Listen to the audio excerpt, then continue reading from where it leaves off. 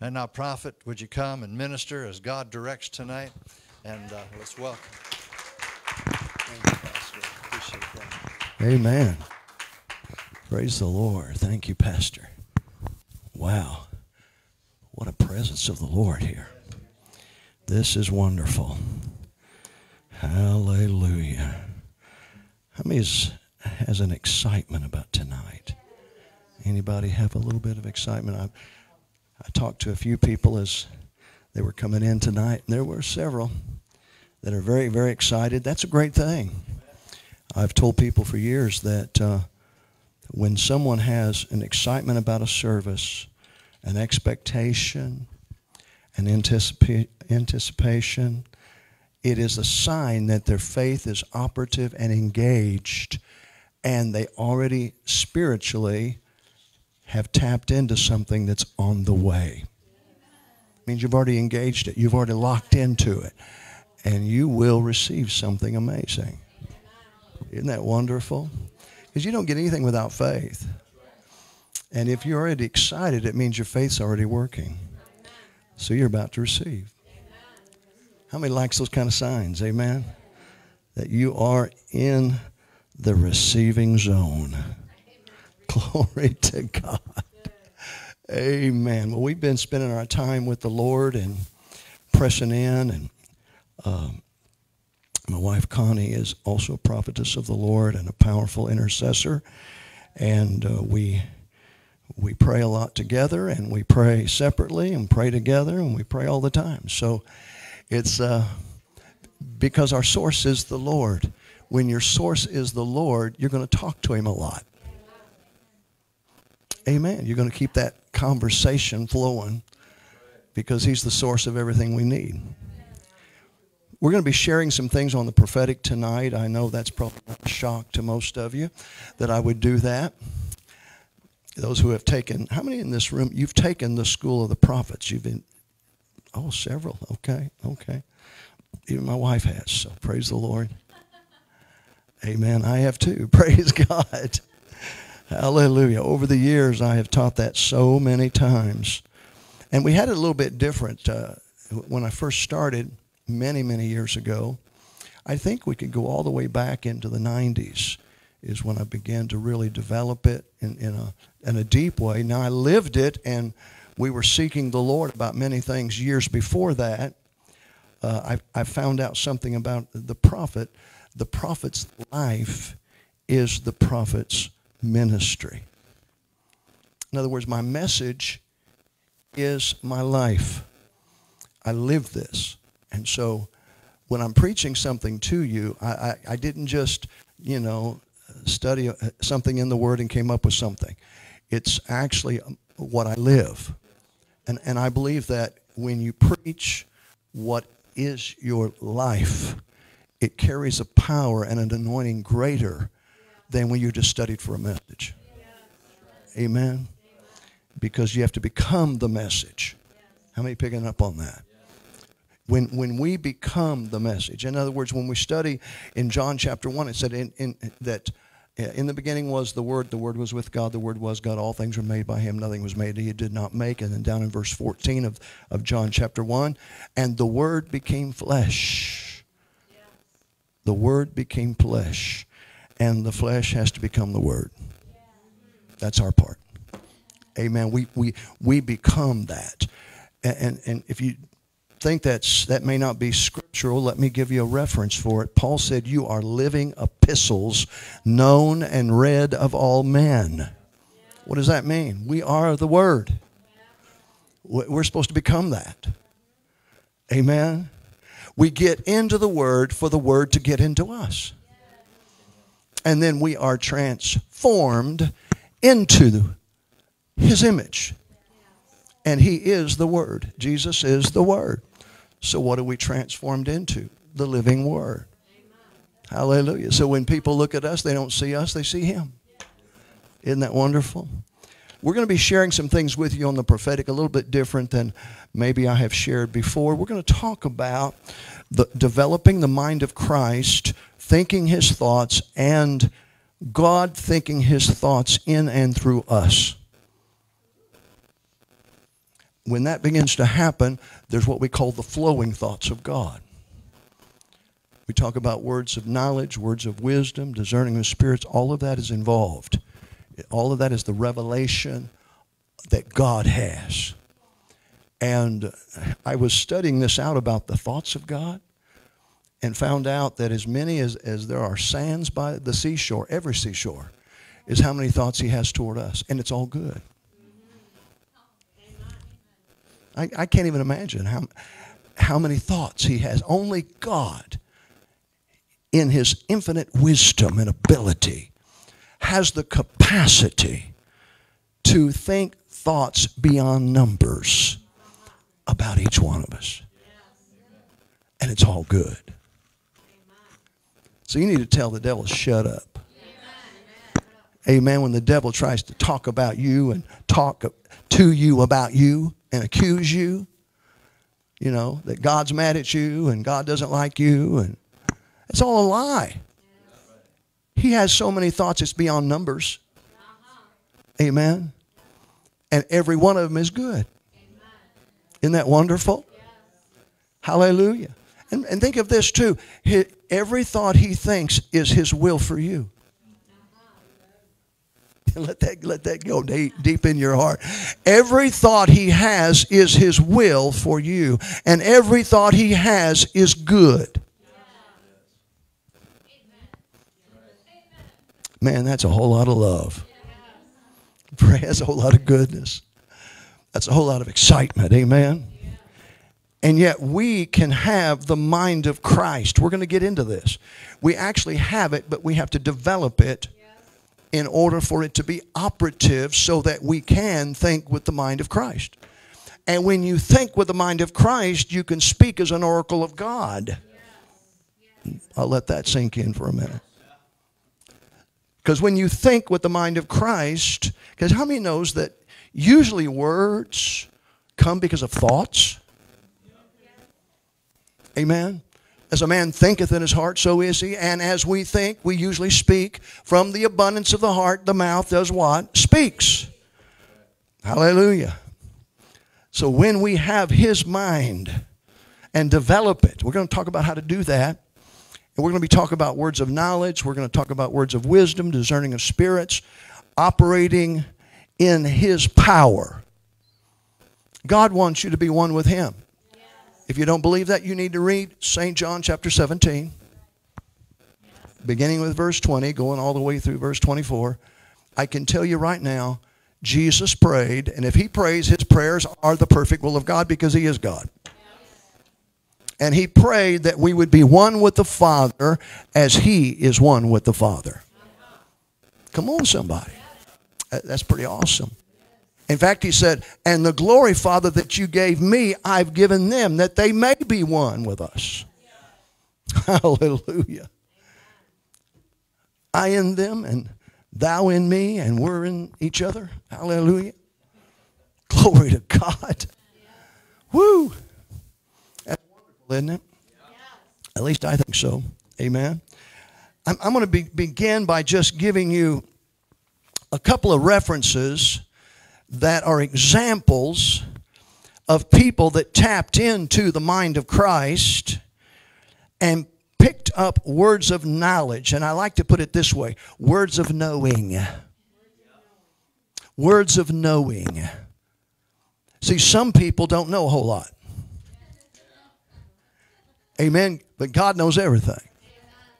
And his knowledge is perfect knowledge. And if we can think with the mind of Christ, and we can, then he will think his thoughts through us, which means his thoughts will become our thoughts. And he knows everything about everything. Praise God. So all wisdom, oh hallelujah, and all knowledge and all understanding is available to us. I already know that we're living below our privilege in God. We can have so much more. We can tap into it. And you may not feel like you're worthy, but guess what? You are anyway. It doesn't matter how you feel about it. None of us feel worthy. You want to go on feelings? None of us feel worthy, but it doesn't matter. He paid the price for us anyway and made us worthy. Praise God.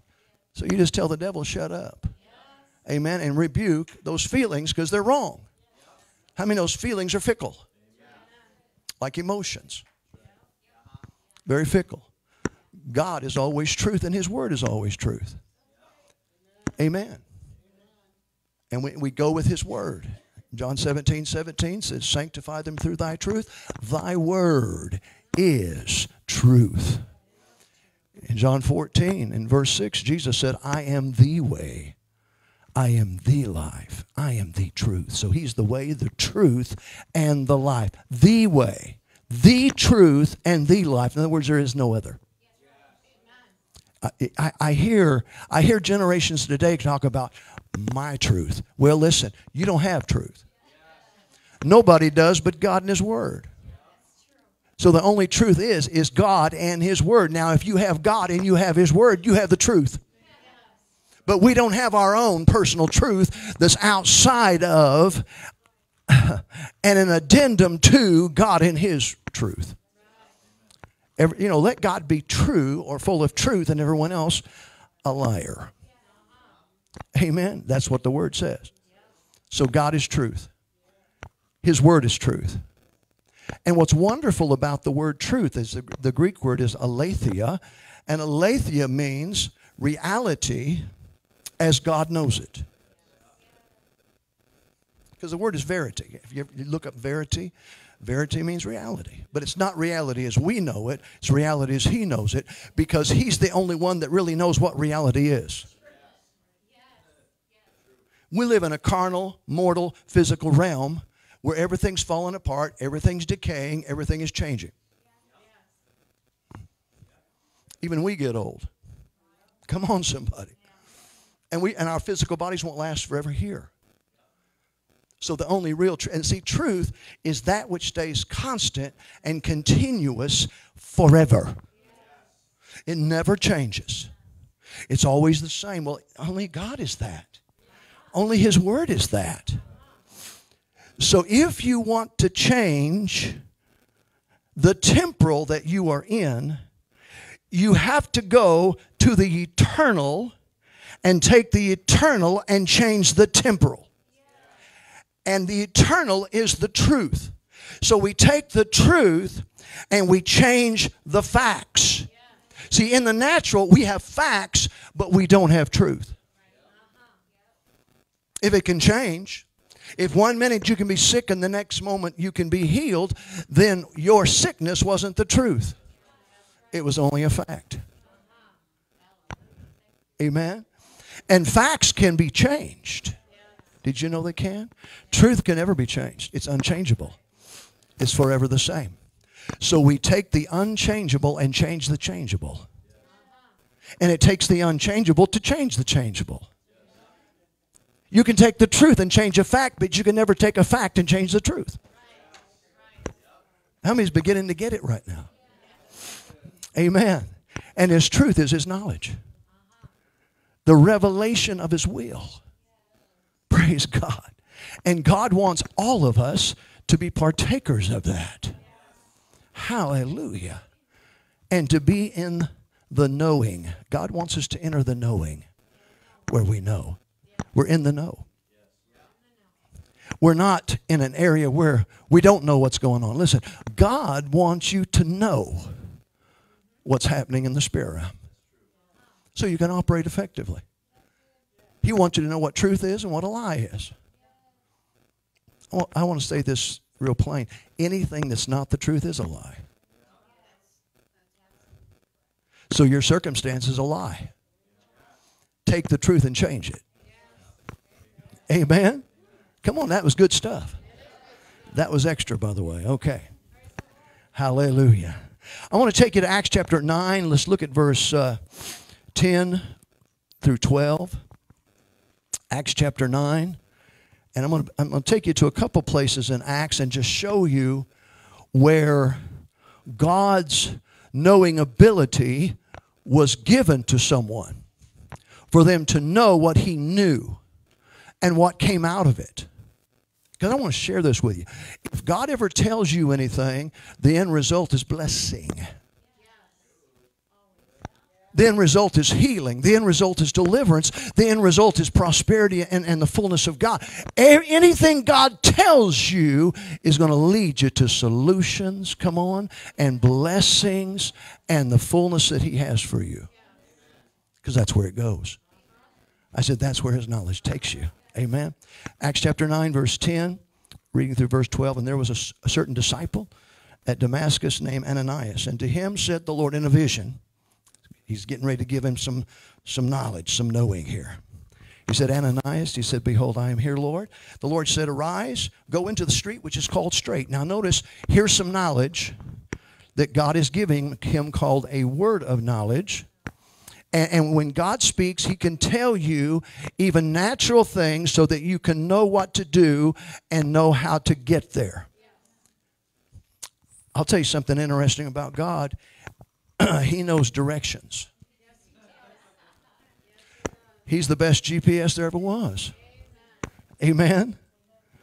Arise, go to the street, which is called Straight. So this is an address, folks. You mean God can give us addresses? Yeah, He can. He can. Arise, go into the street which is called Straight. Inquire in the house of Judas. In other words, on the street called Straight, there's a house owned by a man named Judas. Now, all this is information that Ananias did not know. He didn't know it, but God knew it.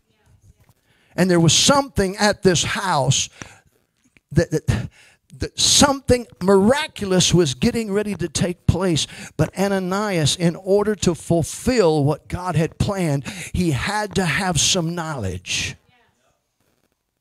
He had to know something he didn't know. Go to this street which is called Straight. Inquire the house of Judas for one called Saul. In other words, there's somebody at this house that Judas owns on Straight Street. His name is Saul, and he's actually from another place called Tarsus. Now, friends, we talk about words of knowledge. There's a whole lot right here. In our churches, even in our charismatic churches, we're not quite used to this. We're used to things like, someone has a headache or a toe ache or... Come on, somebody. And there's nothing wrong with that. That's good. That's something maybe you didn't know. And the Lord's going to do something for them. Amen? And that's all good. But it can go a lot further. I said it can go a whole lot deeper. In fact, if you don't know what's available, you'll never have the faith to receive it. Faith begins where the will of God is known. In other words, faith begins with knowledge. Let me see in this. So tonight you're going to gain some knowledge and you're going to begin to enter into the knowing of God. Hallelujah. I'm expecting great things for you. For behold, this man, by the way, is also praying. Here's another word of knowledge. And this man has seen in a vision a man named Ananias. He's seen you, Ananias, coming in and putting your hand on him that he might receive his sight, which also gave him understanding and gave him knowledge on what his assignment was going to be. To bring healing to a man and bring salvation to him. Hallelujah. Isn't this good? Hallelujah. Now, let's go to Acts chapter 10, beginning with verse 1. I wanted to give you more than one here. In Acts chapter 10, verses 1 through 6. And there was a certain man in Caesarea called Cornelius, a centurion of the band called the Italian band. In other words, he wasn't a Jew. He was a Gentile.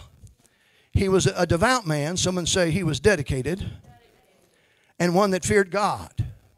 In other words, he had a relationship with the Lord and loved the Lord with all his house, which gave much alms to the people. The reason he gave alms to the people is because they wouldn't let him in the synagogue to give tithes and offerings. When you read the book of Acts, in fact, I had my master's degree in the book of Acts. And it was word for word and cross-referencing the whole Bible. And when I began to study it, I found out that Paul tried to take some Gentiles in to the synagogue to worship, and they wouldn't let him in. In fact, they not only threw those people out that weren't Jews, they threw Paul out too and said, and you can't come back. So if they weren't allowed to go into the synagogue, how are they going to give tithes and offerings? But you can't keep a giver from giving. You try to keep a giver from giving, and the giver's going to find somebody to give to. Hallelujah. If the church won't receive it, they'll find somebody else. Hallelujah. And so sometimes we just need to study the Word and find out the background of something. Hallelujah.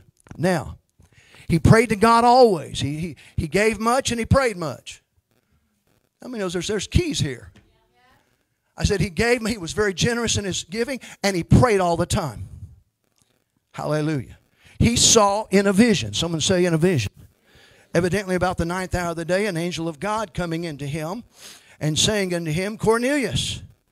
And when he looked on him, he was afraid. And he said, what is it, Lord? And he said unto him, thy prayers and thy alms are come up for a memorial before God. Now send men to Joppa. Here's some knowledge. Amen. I've been to Israel many, many times, and I've been to Joppa. I've actually been to this house. Hallelujah.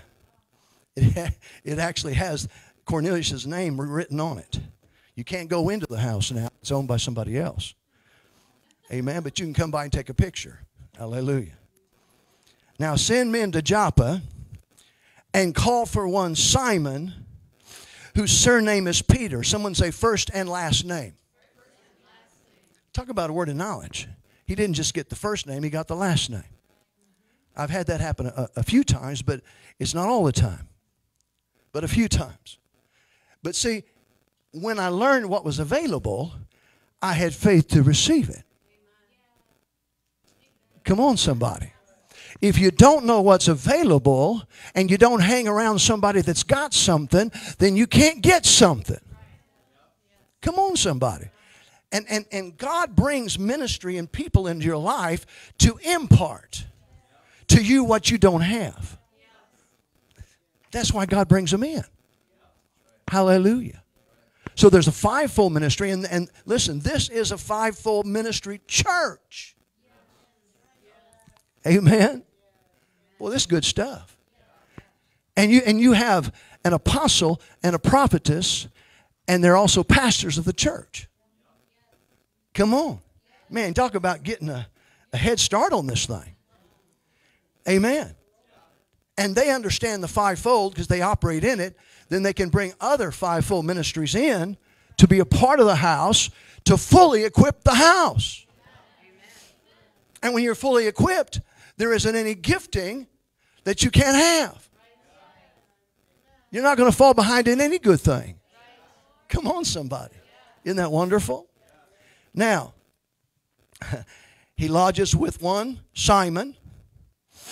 And Simon, what he does for a living is he's a tanner.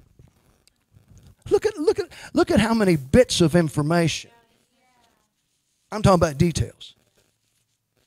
He lodges with one Simon, a tanner, whose house is by the seaside. He gave him his address, seaside address. And I've been by the seaside, and I've seen the house. He shall tell thee what you ought to do. So God will send people to us to give us information and revelation on what God would have us to do. Sometimes the how-tos. How many is thankful for the how-tos? And tonight we're going to give you how-tos. Years ago I used to buy stacks of books every week for about 2 years in my ministry. Early on in my ministry.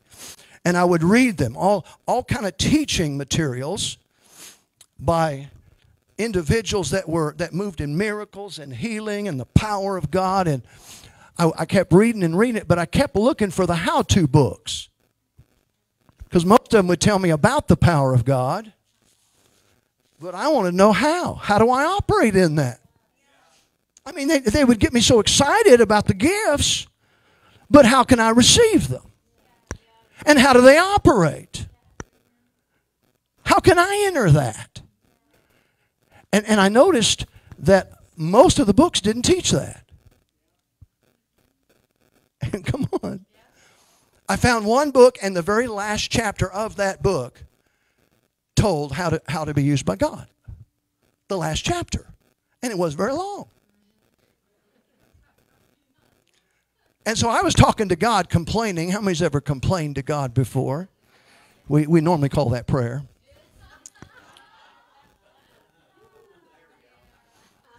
And I was complaining to God about, you know what he said to me? Write the books that you would have loved to read. He said, and the Lord said to me, he said, because you saw the need. Your assignment is to meet the need. And so we write books, and if you've read our books, they're how-tos. They tell you how to. Our School of the Prophets, that's how-tos. How to be used of God. In fact, one of my books is How to Be Used by God.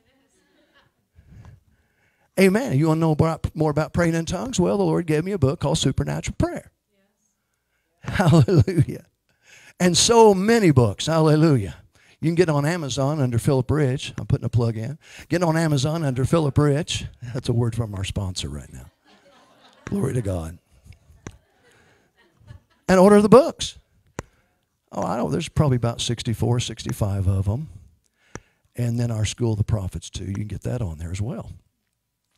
Part 1 and Part 2. Hallelujah. But there's nothing better than being taught and being taught by the best. And you have one of the best teachers on the School of the Prophets right here. Come on, Prophetess Jeannie, wave at everybody. In my estimation, she teaches it better than anybody I know other than myself. Hey, I'm telling you the truth. And if you have been in her classes, you know it's so. You're going to learn the material. And you're going to be excited about it. And it's going to transform you. Amen. Because it's the Word of God. Hallelujah. What is a word of knowledge or a word of knowing? It is information given by God. I said information given by God.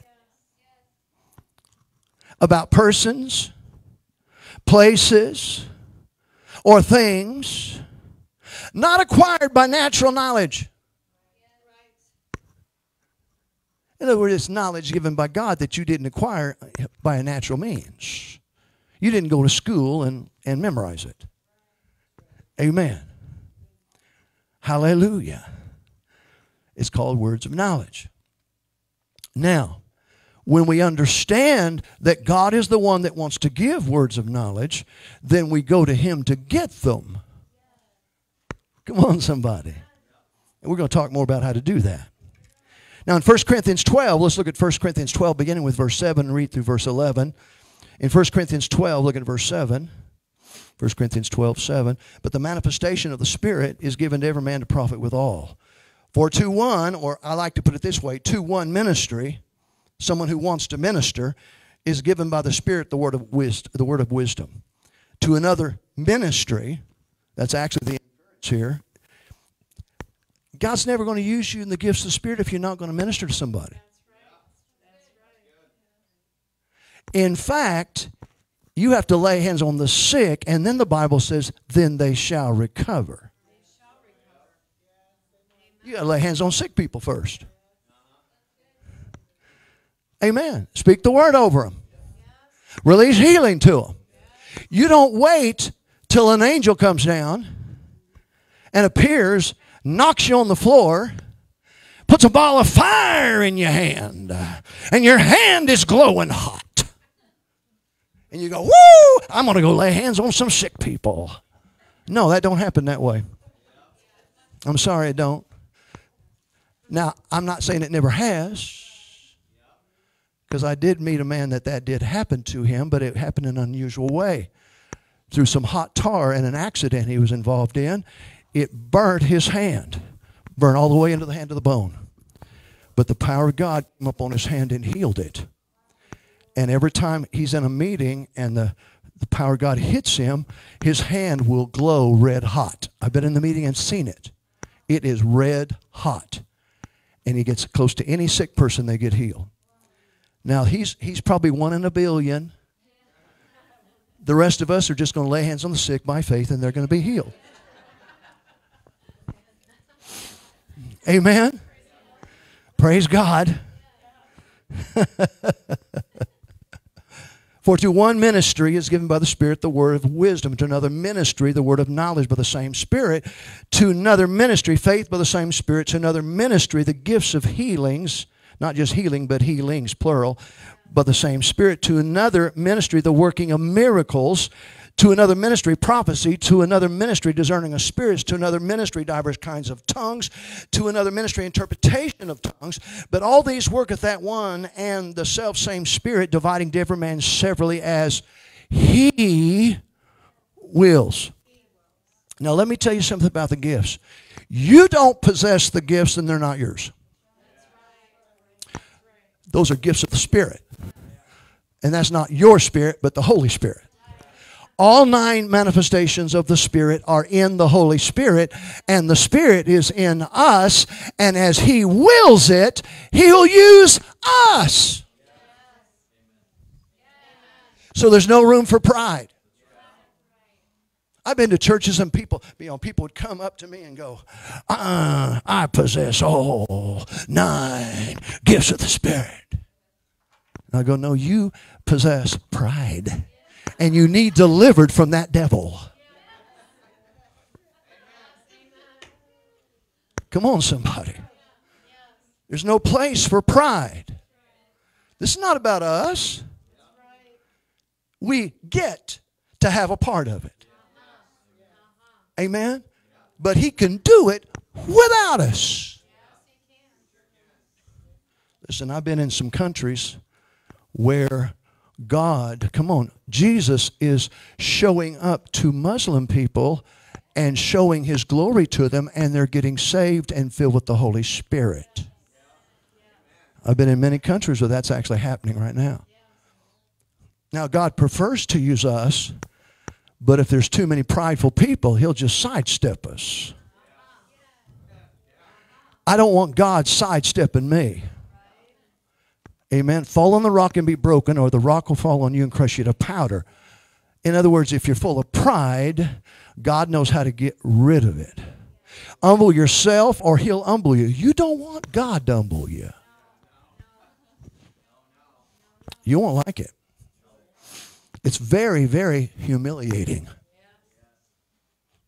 So how do you know, Brother Phil? I've experienced it. So I, on purpose, humble myself before the Lord. Now, how do you humble yourself before the Lord? Because you say to the Lord, Lord, whatever you want. With your help, I'll do it. That's humility. Humility is not going around saying, well, I'm the lowest of the low. I'm so humble. Bless me, bless me. I'm so humble. How great I am. No, listen, forget that mess. That's a mess. People who on purpose in front of you tell you how humble they are and that they're lower than a snake's belly, agree with them. You're the lowest. You are right. Well, there is nobody lower than you. They will get mad at you because they're operating in false humility, which is pride. True humility is knowing who God is, who we are, and where we fit in the scheme of this thing. And that we're not greater than anybody else. I'm not greater than you. You're not greater than me. Amen. As my dad used to say when he preached for years, he said, the foot of the cross is level. There's no big eyes or little U's. And Daddy used to say that when he's preaching. There's no big eyes and little U's in the kingdom of God. You're not greater than somebody, and somebody's not greater than you. We all have the same opportunity.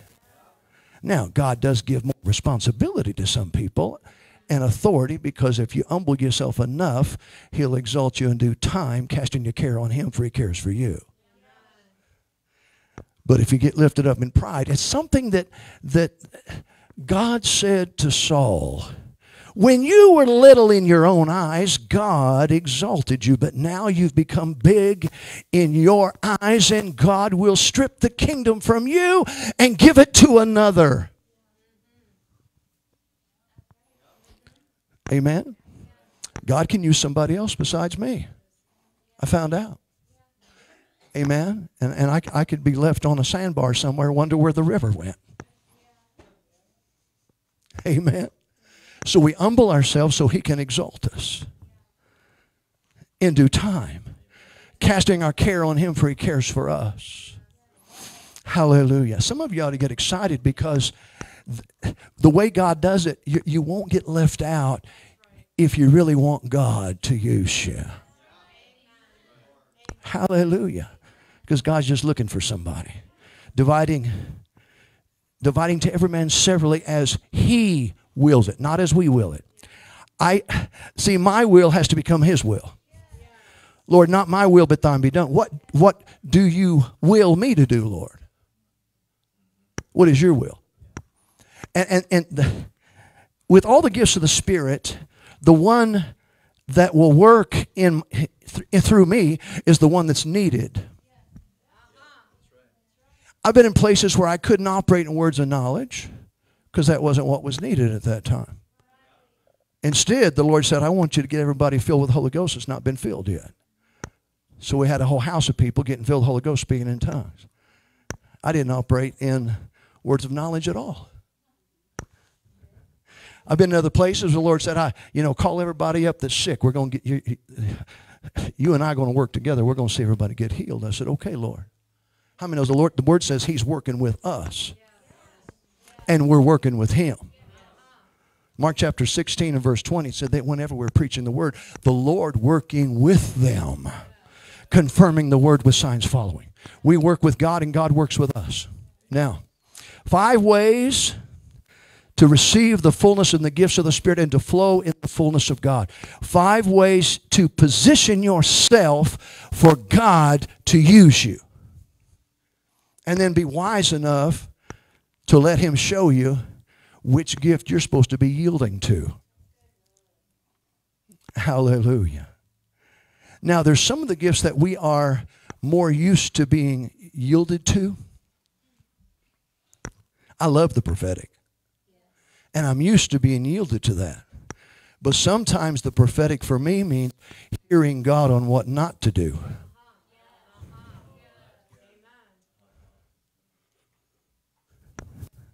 Amen. And I've had it where I let people's expectation dictate what I did when the Holy Spirit wasn't in it. Apostle Fred Pine, because I was in a meeting. God gave me this powerful message and during the message I kept hearing the Lord say, this is the prophetic word for everybody. This is a personal prophecy for everybody in the house. Amen. So I said it a couple of times, and Apostle was there, and he said, sure is. This is the word from God. All right. Well, at the end of that, I felt people pulling on me. I should have shut up and sat down. But I didn't have the anointing of shut up on me yet. I hadn't come to that kind of wisdom. You know, you're really anointed when you get the anointing of shut up. Sit down and let God finish it. Amen. You're highly anointed at that point.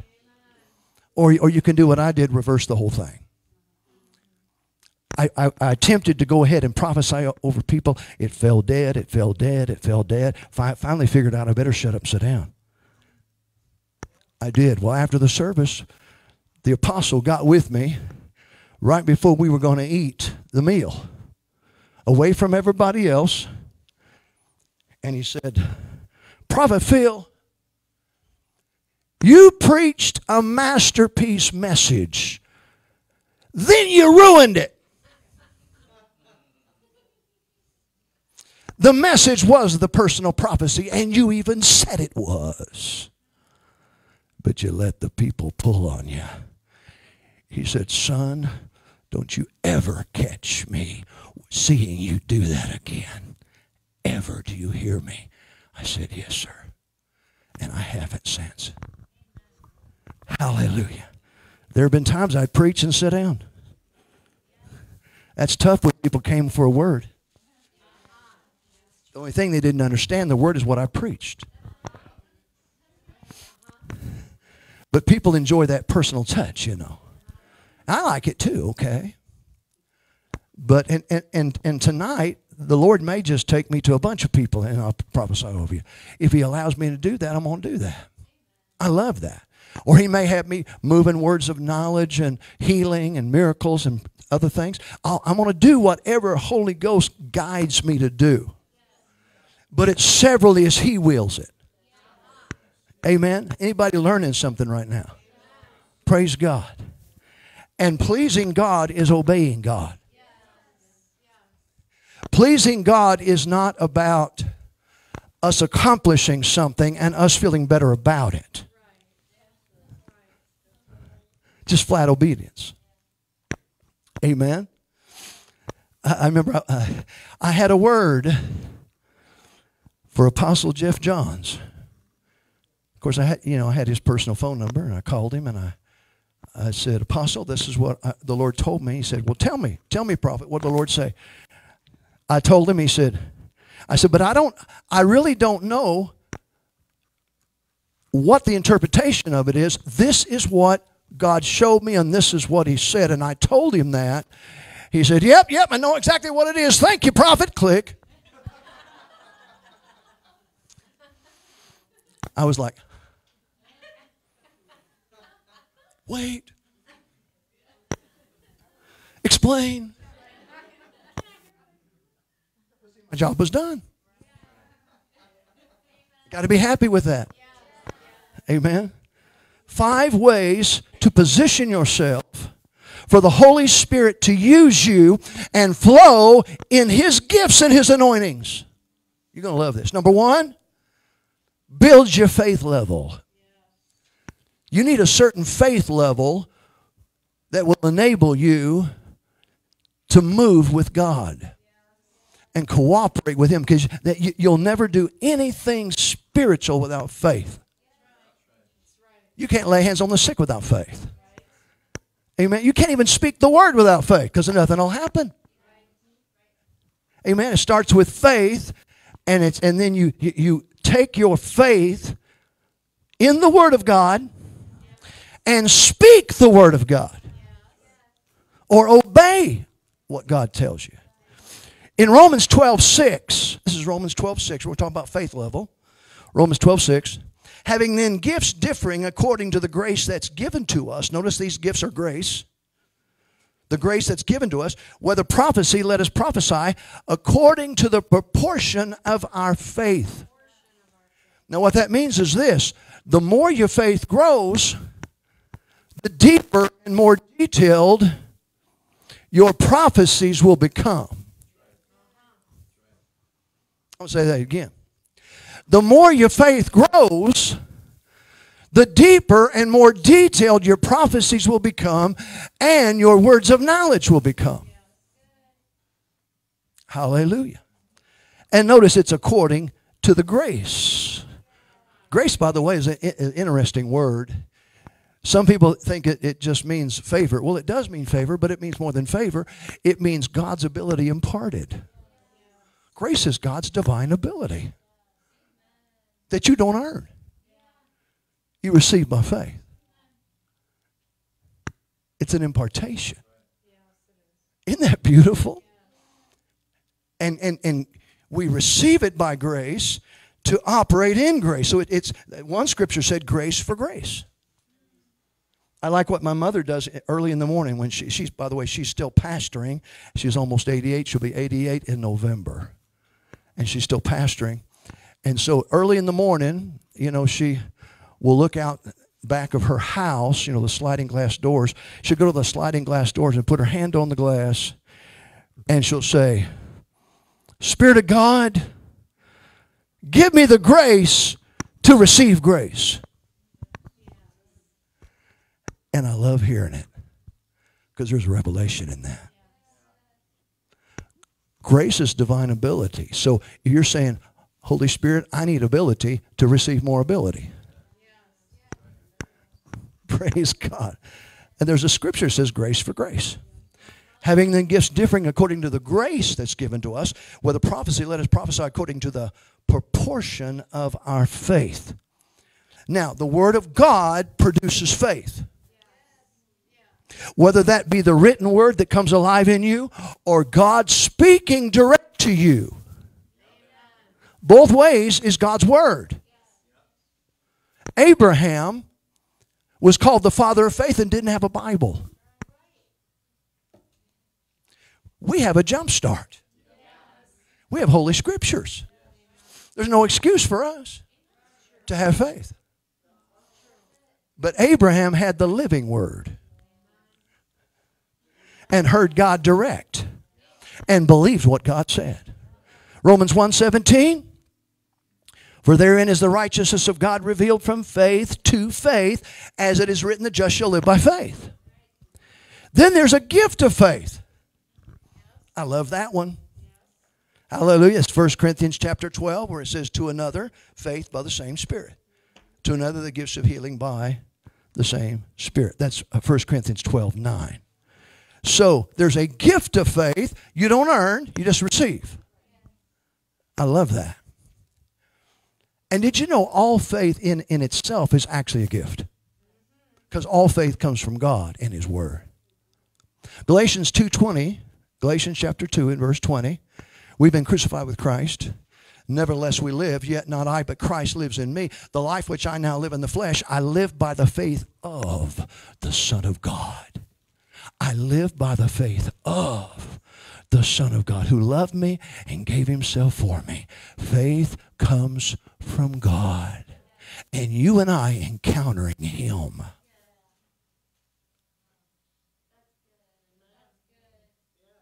If you never pray, come on somebody, I'm going to hit on something. You just read the Word but you don't pray, you still don't have faith. Because it takes the Holy Spirit to make the Word come alive until it gets in your heart and then faith comes. So prayer has to be coupled with the Word and the Word has to be coupled with prayer. I like to say it this way. We have to move from reading the Word to studying the Word. And move from reading and study to meditation of the Word. And move from meditation to contemplation of the Word, which is prayerful meditation. Prayerful meditation. Something happens when you meditate on God's Word. And meditate really simple. It means think a lot about it. And mutter it to yourself. Just speak it to yourself and think about it. Read it out loud a few times and read it slow. And stop and think about certain words you're reading. And how does that apply to me? And then you're praying in the Holy Ghost and you're asking the Spirit of God to reveal it to you. Whew. I tell you what, He will if you ask Him. And when He reveals it to you, you get the life of it. Come on, somebody. The Word has life in it, but it's a seed that has to be unlocked by water. Did you know all seeds have to be unlocked by water? The seed of the Word is the same. It has to be unlocked by the water of prayer. And when you unlock it, there's always a flash. In fact, they had actually, with specialized cameras, been able to see when a seed germinates. And there's a flash of light. In other words, a flash of life. John 1:4. In Him was life, and the life was the light. In Him was life, and the life was the light. The light is revelation. When the Holy Spirit unveils the Word of God to you, come on, He shines the light on it. He is germinating it. When He germinates it, what the Word says becomes what the Word does. It comes alive in you and begins to produce what it says.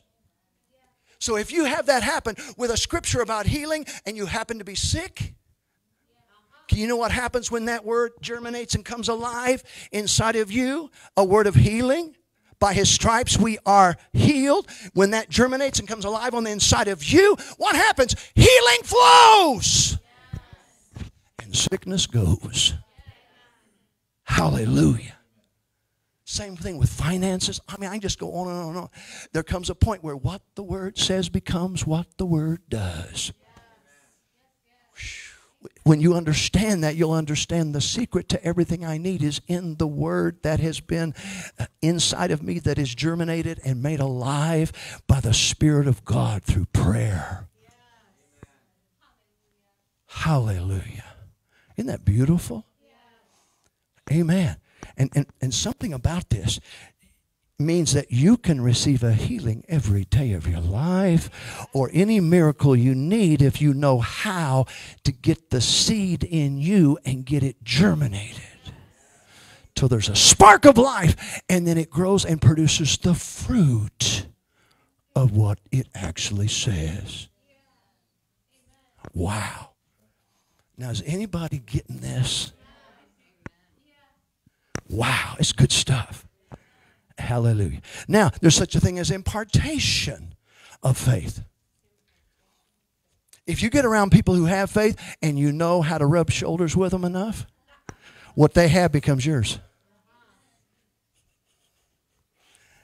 Listen, I found out some things about impartation that comes just by life.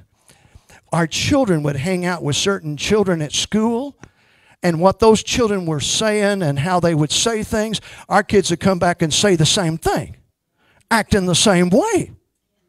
Where'd you get that? Impartation. Good, bad, or ugly. It's there.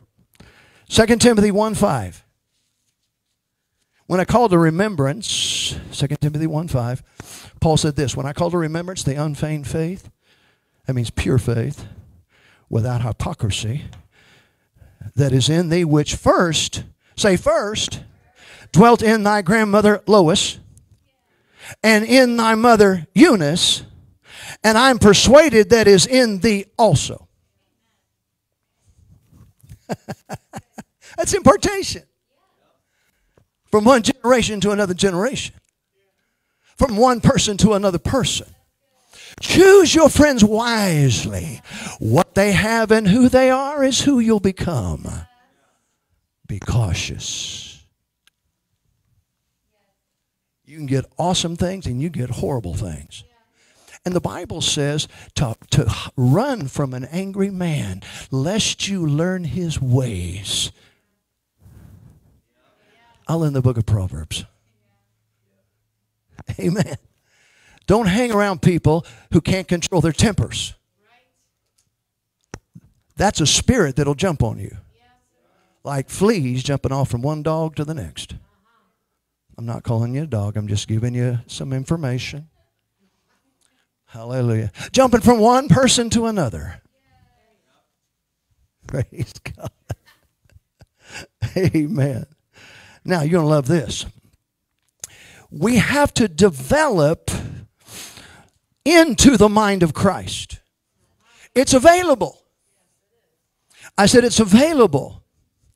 But without the meditation of the Word that leads to the contemplation of the Word, we will never develop the mind of Christ. Even though it's available. It has to be developed in us. And I'm going to take you to 1 Timothy chapter 4, verse 13 through 15. 1 Timothy chapter 4, verse 13 through 15. Stay with me.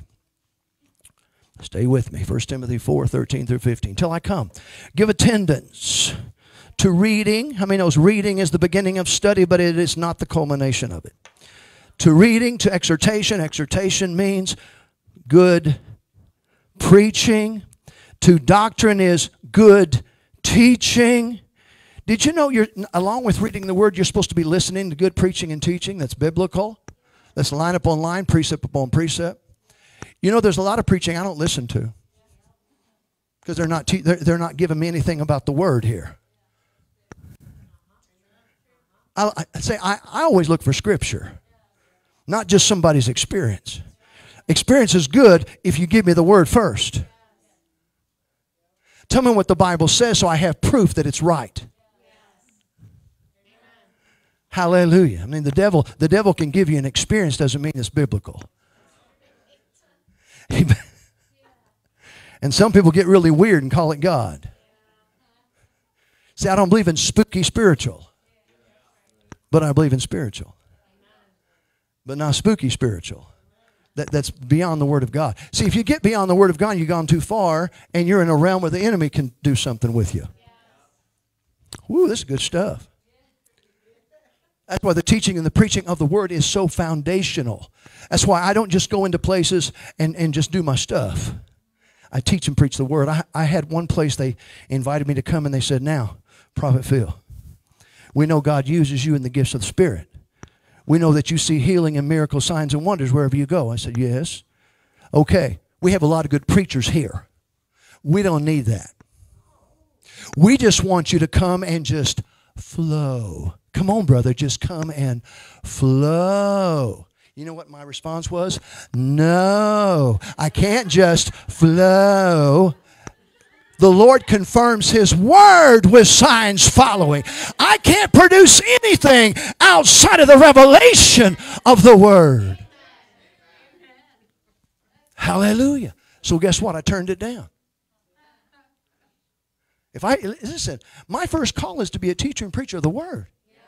If I don't do that, nothing else is going to happen because the Word produces it. See, the Word produces faith, and faith produces the gifts and the manifestations of God. Why do you think on foreign fields we preach the gospel of Jesus, and right after that healings and miracles break out? We don't just go and move in healing and miracles because you can't. And if you did, it would lead them to false gods. Are you hearing what I'm saying? And they already worship a ton of gods anyway. And none of them save them. The Lord does the miracles to lead them to salvation. But His Word must be preached, and He'll confirm that. Amen. And it will lead people to Him. Ultimately, it should bring salvation. Amen. Wow. Till I come give attendance to reading, to exhortation, to doctrine, so that preaching and teaching along with reading. Neglect not the gift that's in thee, which was given thee by prophecy with the laying on of hands of the presbytery. That was basically talking about the baptism of the Holy Spirit. Amen. And prophesying over people and laying hands on them. Meditate on these things. So, you're along with meditating on the Word of God, you're supposed to meditate on prophetic words that true men and women of God gave you. That's what it just said. Meditate on all these things. If you ever receive a prophetic word, don't mistreat it, because you've offended the God who spoke it. 1 Thessalonians chapter 5, despise not prophesying. And the word despise there, and also means don't quench the Spirit. It's all in the same context. Despising prophesying is the same thing as quenching the Spirit. That's 1 Thessalonians chapter 5. If the word despise means to esteem it less than you should. To not give it much place. To not write it down, to not record it, to not go back over it. You've just despised it and you quenched the Holy Spirit. Well, I didn't know, Brother Phil. Well, now you do.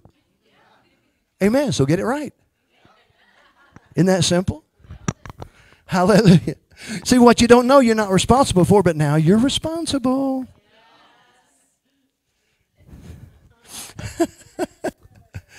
That if there is such a thing as a downside, the only downside to learning truth is that you're responsible for it. And God doesn't take that lightly.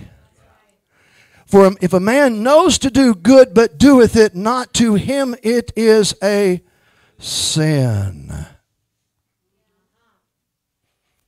So now you're learning. Amen. Either write it down or have someone write it down when someone's giving you the word, or record it and go back and write it back down. And from time to time, read through it, meditate on it, and pray over it. That's handling it responsibly.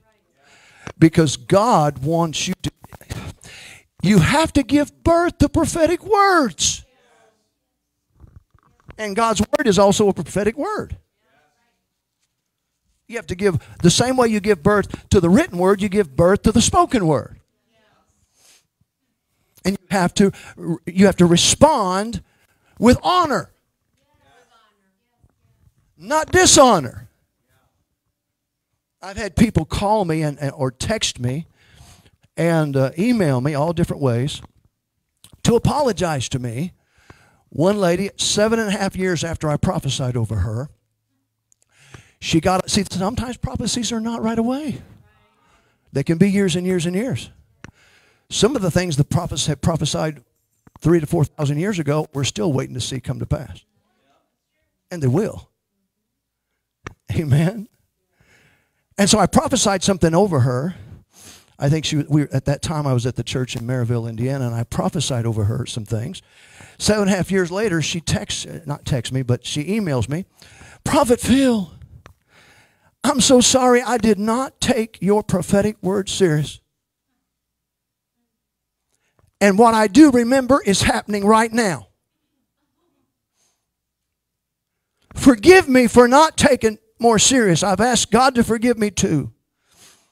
Is there any way you can remember what you prophesied to me 7.5 years ago? My first thought was, I've probably prophesied over thousands of people since then.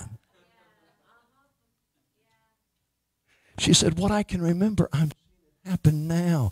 I just wish I would have wrote it down. I wish I would have taken it serious. Now, I wish I could say that that is an isolated case, but it's not. Because I have people tell me all the time, something you prophesied 10 years ago, something you prophesied so many years ago, it's beginning to happen right now. See, just because it doesn't happen next week doesn't mean it won't happen. So if you've had some good words, and we've given you some good words from the Lord, you better write them babies down and take them serious and give birth to it and believe it. The Bible says, believe the prophet, so shall you prosper. What if you don't believe it? You don't prosper. Amen. And I want to say this to you. If you hang around me long enough, I do my best to only prophesy what God is really saying. So I don't believe in just good words. I believe in God words that are always good. I know people who just walk around just prophesying scripture, just any kind of scripture, and just, trying to get people to go ooh and ah, ooh and ah. But you know what? None of those words come to pass because, number one, it wasn't what the Spirit of God was actually saying to that person.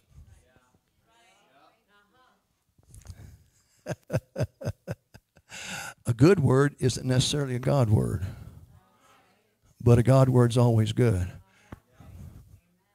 And there was a particular prophet in the Old Testament that the Bible said he did not let any of his words fall to the ground. That was Samuel, by the way. Do you know why God did not let any of Samuel's words fall to the ground and not come to pass? Because Samuel only said what God said. Here's the key to the prophetic, to always have it come to pass. Say only what God says and don't say anything else. And if God's not talking, shut up. Get the anointing of shut up on you. I've had people come to me and said, well, you're a prophet. You should be able to prophesy to everybody no matter what. I said, wrong. I'm moved by the Spirit of God. If God's not giving it to me, I don't have it. Well, you're supposed to have it. You're supposed to stir God up. No, I'm not supposed to do that.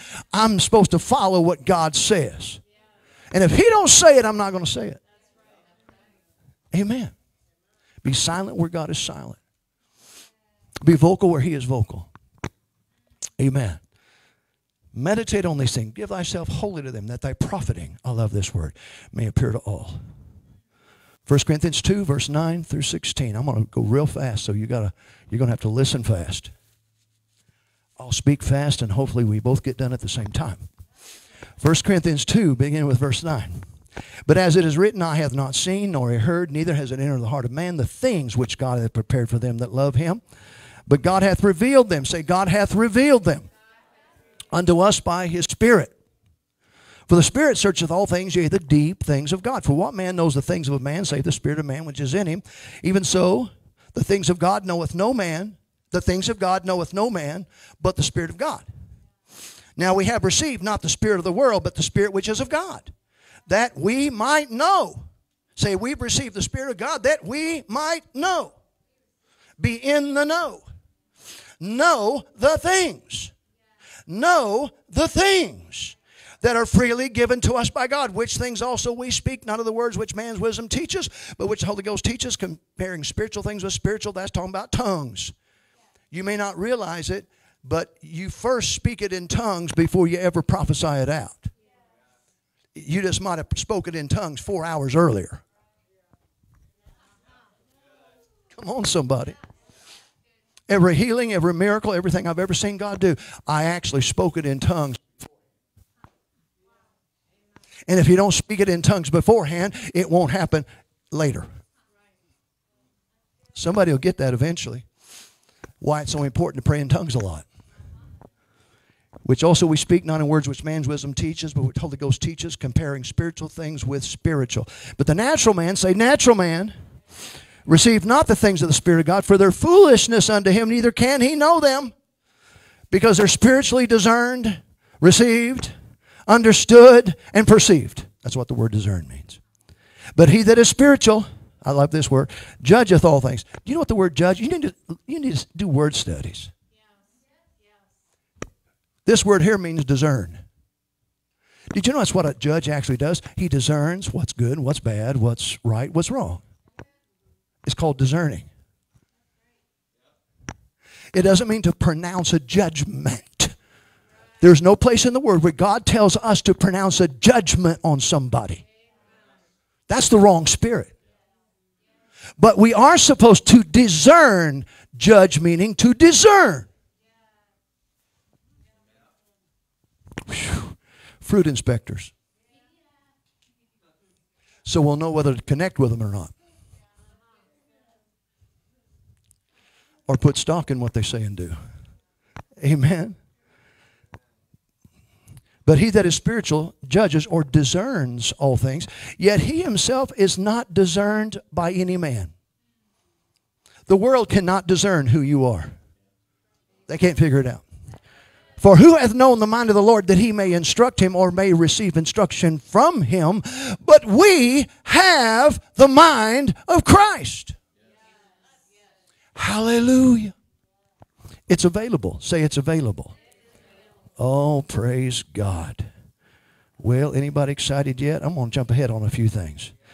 Here's something that really stood out to me in Philippians 2:5. Philippians 2:5. It says this. Let this mind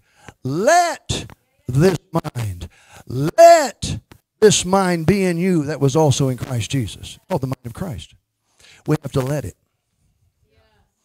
I said we have to let it, allow it, develop it, listen to it, think the thoughts God is thinking.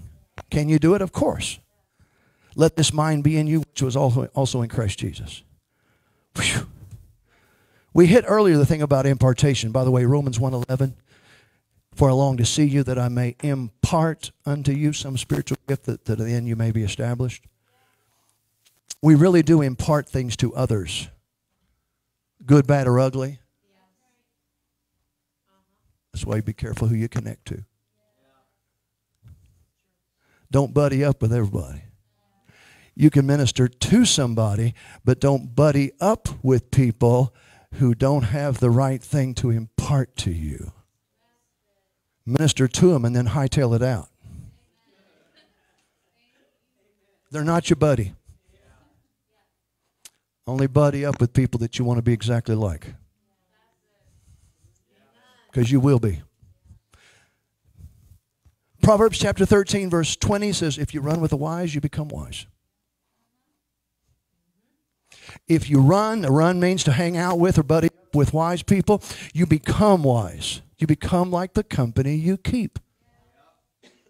But it goes on to say, but a companion of fools will be destroyed. So you hang out with fools and you get destroyed because fools get destroyed. There it is. I'm going to hit this real quick. Increase your praying in tongues. We hit it just a moment ago a little bit.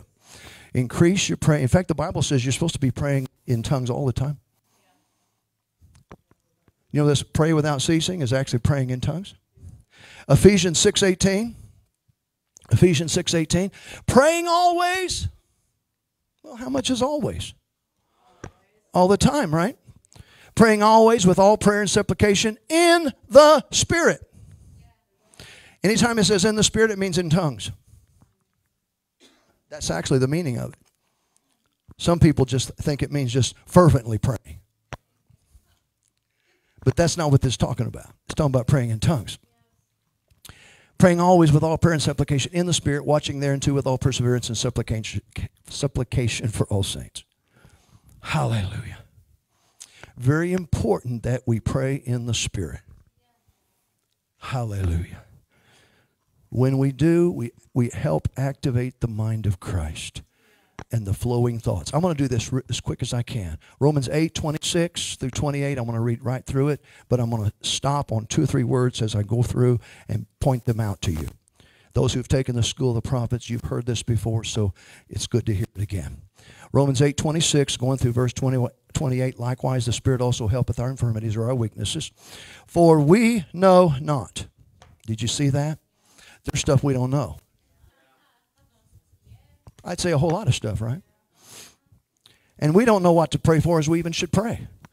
But the Spirit himself makes intercession for us with groanings that cannot be uttered. And he that searcheth the hearts knoweth. That means the Holy Spirit who searcheth the heart, he knows everything. We don't know stuff, but he knows stuff, right? He that searcheth the heart knows what is the mind of the Spirit, because he makes intercession for the saints according to the will of God. Then it says this in verse 28. Then, after all of that, and we know that all things work together for the good of them that love God, and those are called according to his purpose. I was teaching this in Tulsa, Oklahoma, when the Holy Spirit stopped me and said, I'm going to teach you while you're teaching. And he said, just tell them what I'm saying. He said, look at the first verse, 26. We know not.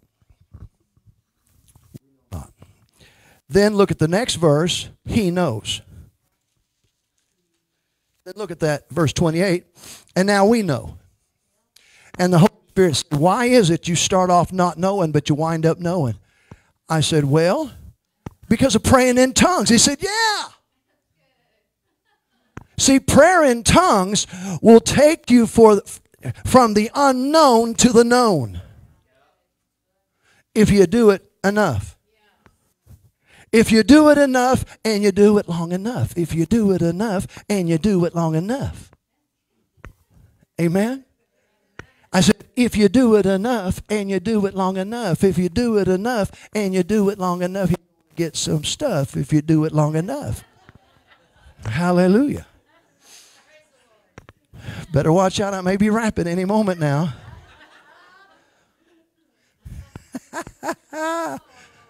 Woo! Then I get happy in the Lord. I start doing that.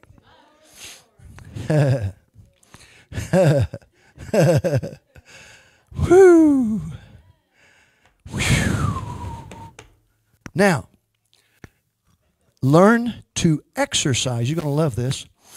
Learn to exercise yourself in the knowing that God is giving you. In Hebrews 5:14 it says this. Hebrews 5:14. But strong meat belongs to them that are of full age, spiritually, even those who by reason of use have their senses exercised. Look at this. To discern both good and evil. To know what's of God and what isn't of God. I'm not talking about the gift of suspicion, which is not a gift at all. Lots of people operate in that. But that is not discerning of spirits. In fact, that's all flesh. Because you're looking at the natural to discern something in the spirit, which means you've already missed it. And then you operate in a critical spirit and start judging people. And I mean judging with a, you're guilty, you're going to hell kind of stuff. See, there's a judgment you and I should never do. It's putting a verdict on somebody that only God himself has the right to do. And when you do that, God said, those who judge, I will judge. And I don't want to be judged. Can we discern? Yeah. Can we be a fruit inspector? By all means. So you know whether or not you want to hook up with that. I've been around people and I watch the fruit and I go, that's not good fruit. Now, I didn't say it to anybody. I didn't even say it to them. Just in my heart, this is what I was saying to myself. I ain't hooking up with that. I'm going to distance myself. And I did. Didn't say a word. Just distanced myself. Because I looked at the fruit and I go, that ain't good fruit. I wasn't judging them, I was judging the fruit. Come on, somebody. I'm discerning this thing. So I'll know where to hook up and where not to. Ooh, that's good stuff. Amen. How many's enjoying it? Can you write fast? I got 3 secrets. How many wants these secrets? These are 3 secrets I use all the time. And it works for me. It works for me. Here's the secrets, okay? To this knowledge, to this knowing, even in words of knowledge or prophecy. Number 1, ask the Lord for it. You may think that's simple, but a lot of people don't do it. I had a man ask me several years ago when I was pastoring this church in Oklahoma, and he said to me, he said, Pastor, why is it that God tells you detailed things about people and you know what's going on and you can minister to them effectively? I haven't seen anybody else do that. Why is it he does it for you? I said, real simple. I ask him for that information. He said, really? I thought if God wanted to give it, just give it to you. And I said, yeah, how's that working for you? He said, not so good. You have not because you don't ask. Amen. So here's the key. Just ask. Ask for words of knowledge. And that's in Matthew 7, verse 7 through 11. I'll go real quick. Matthew 7, 7 through 11. Ask and it shall be given. Look at that. Ask and it shall be given. That's simple. Seek and you shall find. Knock and it shall be opened unto you. For everyone, say everyone that asketh receives. He that seeks finds. To him that knocks it shall be open. Hallelujah. Now you can later read the rest of the verses. But right there is the revelation you need to know right now. I asked the Lord to show me details about people. And then I believe he will. And then I listen, stop, look, and listen, and wait for him to give me something.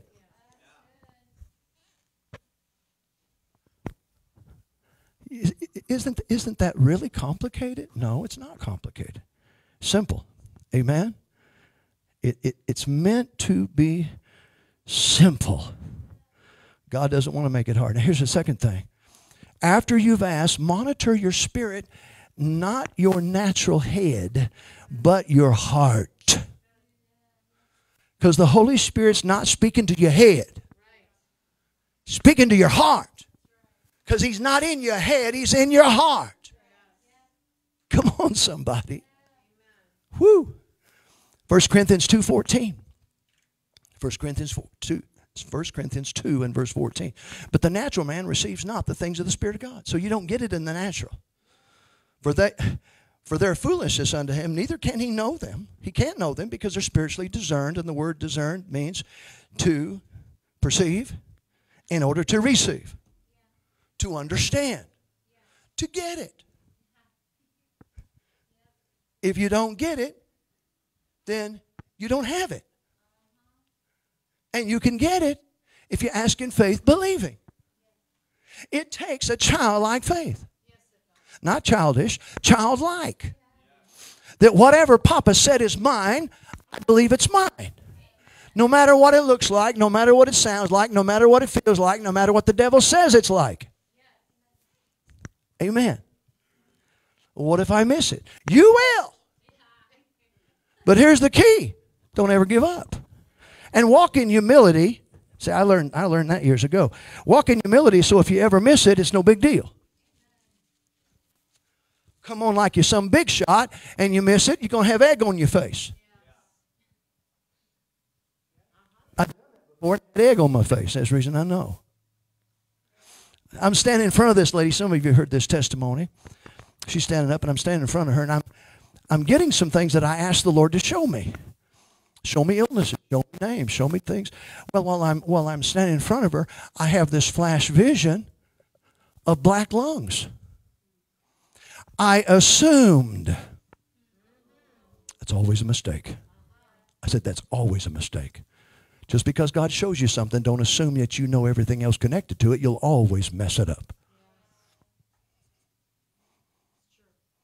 And those who've been in the school, you've been taught that. You can receive true revelation, but that doesn't mean you know the interpretation or the application. You have to seek God for each one of those things. And the moment you assume otherwise, you mess up. So I messed up. I said, you have black lungs. You have tuberculosis. Come on, I was more Pentecostal then than I am now.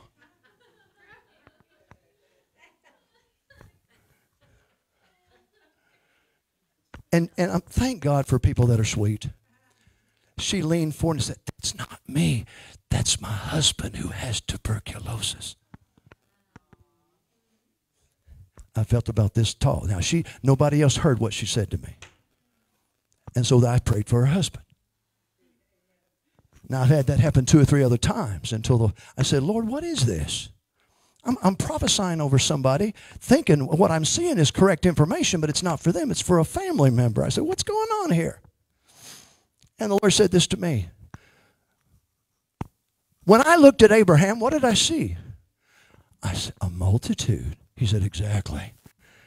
When you're ministering to people, you're seeing them through my eyes. I won't always tell you specifically who it is. It could be one of the kids. It could be a parent. It could be the neighbor they just talked to 3 days ago. I'm standing over this one man. I'm talking. I gave this name and something about cancer. And I didn't say it was him. I just said, this is what I'm seeing. Safety in doing that. And he said, you know what, prophet? I said, what? My neighbor came to me about a week ago, this lady, and that's her name. And she said, would you please pray for me? They found cancer. And he said, and that's her name. And I said, well, we're going to pray for her right now, and I want you to go back and tell her what happened tonight because she's going to be healed of cancer. Isn't that beautiful? So walk in humility if you really want to be used by God. If you miss it, no big deal. It's how you handle it. Don't present yourself, as somebody that's greater than everybody else. Just don't do it. I don't do that.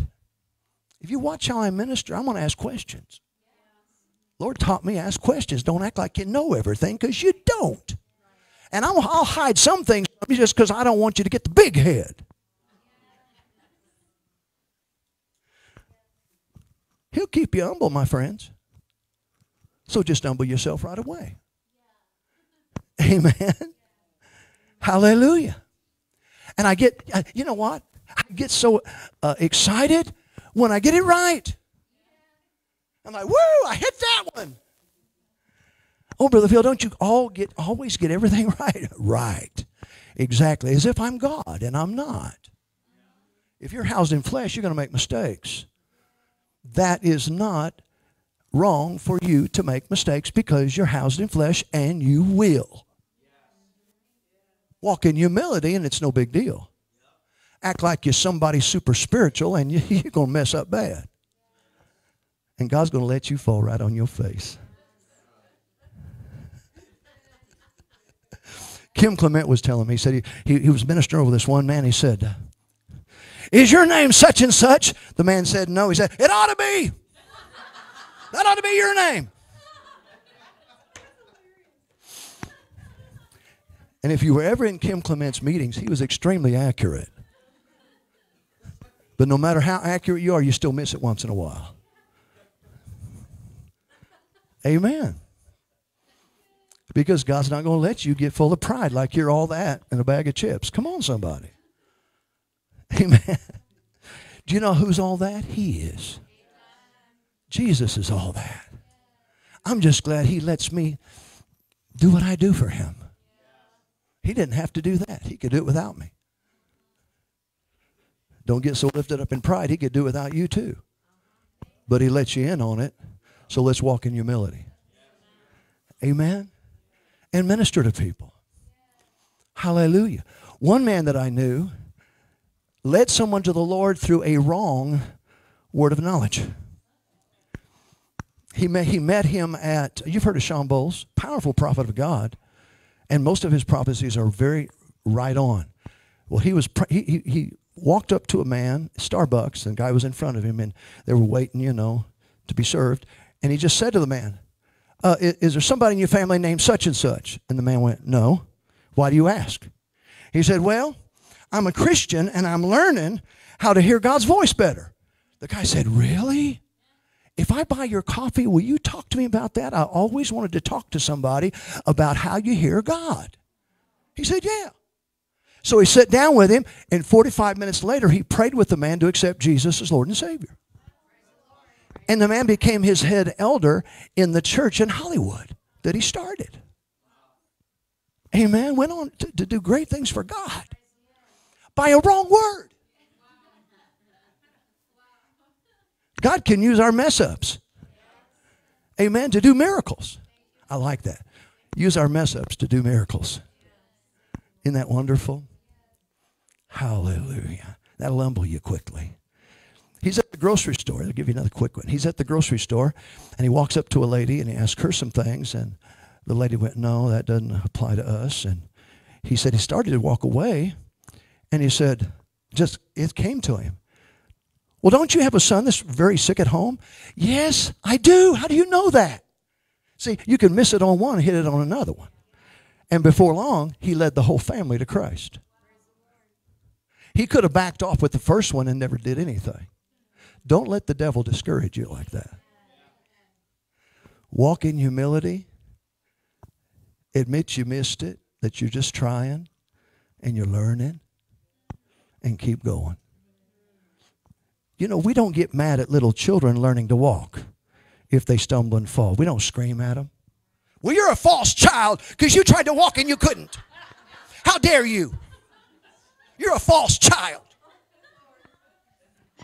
No, we pick them up and encourage them. Keep going. Keep trying. Before long, you'll be walking across the floor and running around the house. Why don't we do that with the body of Christ? If we miss it on some prophetic words, just pick them up and, hey, I'm glad you tried. Well, keep trying. Don't quit. Before long, you're going to hit a bunch of them. Praise God. If we'll handle things this way, there will be more of God's people used of God in deeper ways. Instead of being so afraid they never venture out, therefore nothing ever ventured, nothing ever gained. And we stay with love, love, dove, dove from above. I have a word for you. God loves you. Well, that's a great word. But there's more than that. How about the Lord saying to you, last Thursday you were praying. So I've given people words like this. Last Thursday you were praying and you had a breakthrough at night with God. And this is what you prayed. And I tell them word for word what they prayed. Transform their life. Because they knew God heard it. Come on, somebody. See, God wants, listen, I'll tell you the failures, but I'll tell you the successes. God wants to use you. Amen? And don't count yourself out. I'm going to quit there. Amen? Do you got more? I always have more. Amen? But something my daddy always said, he said, always stop with them wanting more. Don't stop with them going, is there going to be more now? Amen? How long is he going to speak? Woo. Now, I'm not talking about you folks. I'm talking about other people in other places, other states, other countries, other galaxies and worlds. I just let you off the hook, didn't I? Amen. Well, we're believing God for some things right now to take place. Those who've been with us in meetings, you'll know that sometimes I move in words of knowledge, and sometimes I can walk up to somebody and know things. Other times I just hear it. And I learned something else about the Lord. I don't dictate to God how He's going to give me a word of knowledge. Because I'm not God. I can't make that decision. It's severally as He wills it. There's times when I've walked up to people and just knew a whole bunch of stuff, and I just let it flow. Other times I wasn't getting anything except somebody's name or a birthday or some situation like that. And I had to, do a treasure hunt. God has me treasure hunt in the house of God, and you're the treasure I'm hunting. How many's ever heard of a treasure hunt? How many's ever been involved in one? You get clues, do you not? You don't have all the information, you just have a little bit. And you have to figure it out. God does that in the gifts of the Spirit all the time. In fact, He's the one that started that. Hallelujah. And the Spirit of the Lord will give me words of knowledge. It's not, by the way, words of knowledge. It's not all knowledge. It's just a word. I went to one church and I was giving out these prophecies, and the pastor afterwards, he said, "Do you realize that Brother Phil, some of you are wanting him to give you a whole lot more knowledge. But God gives words of knowledge, and you're supposed to fill in the blanks. And you're waiting for me to do it. If it applies to you, get your hand up. Amen." I mean, I went to one church and I heard this name. I think it was Kathy, and something wrong with the right foot. And so I said, "I'm hearing Kathy and something wrong with the right foot." And I said, "That may be you. It might be a family member. I don't know. I just heard Kathy and the right foot." 8 people, we had 30 people there. Now, 8 people lifted their hands that they understood that. They came up. I laid hands on one. I said, "How does this apply to you?" That's how I do that, by the way. "How does this apply to you?" "My name is Kathy, and my right foot is hurting me bad. I twisted it. It's all swollen." Pray with her. The power of God comes on her. She gets healed. I go to the next lady. She says, "My middle name is Catherine, and my right foot is bothering me." So I prayed for her, and she was healed. Went to the next one and said, "My mother's name is Kathy, and her right foot is causing her trouble." I went right down the line. To one said, "My sister's name." I mean, it went that far with it. Amen. But God was healing all those people, even people that weren't there. Isn't that wonderful? So sometimes there may only be 1 or 2 things. I have had times when He would give me 6, 7, or 8 things. I love those moments. Amen. But I'm not in control of that. I said, I'm not in control of that. And because I'm not going to try to produce what isn't there. Because it won't work. It'll fall flat. I said it'll fall flat. And so I'm going to release a couple of words, and then I'm going to just see who else God wants me to prophesy over. And I may just come right to you. If we do, then just receive that. And sometimes ahead of time, this is what I do, and some of you may wind up doing that. If any time you're going to go out and witness to people, or let's say that you're asked to teach in a Bible study, it's okay to ahead of time pray and say, "Holy Spirit, is there anything you want me to say? Does someone have a special need? Do I need to pray for certain things about people's bodies that's causing trouble? Is someone under a heavy burden? Has someone gone through something? Is there anything you want to tell me?" It's okay to pray, and when you get these impressions, not here in your head, but in your heart, and they float up, write them down. Write them down. You know how I started years ago with that? I would say, "Lord, show me." I was 16 years old. I'd probably getting ready to turn 17. And I had prayed through the night because I was going to be preaching that next day in Oak Park, Chicago. Anybody know where Oak Park, Chicago is? And my uncle had a church there, Church of God. My dad and I were asked to go for a week and hold meetings, and Dad asked me to do half the meetings. And so I was praying and asking the Lord to show me things at about 16, 17 years old. And in one time I saw an impression, something came to me about a man that when I look out, I could see he would be on my right side in the spirit. I was like a mental image, like a picture in my head. I could see him wearing a blue blazer. Well, see, I'm wearing a blue blazer tonight. He was wearing a blue blazer, and the Lord said, I'm going to heal his heart. I wrote that down. Blue blazer, heal his heart, older gentleman. Then I went down to several other things, and I would write whatever I was getting, and it wasn't like a ton of stuff, but it was a few things. So I remember after I preached, I just pulled that out, a sheet of paper, and I looked out, and there was a guy in the blue blazer. I said, sir, I got his attention. I said, the Lord told me last night that there would be a man wearing a blue blazer that would be sitting just about where you're sitting, and that the man with the blue blazer has heart trouble and he needs to be healed in his heart. When I said that, he jumped up, ran to the front, and fell over the altar, and God gave him a new heart.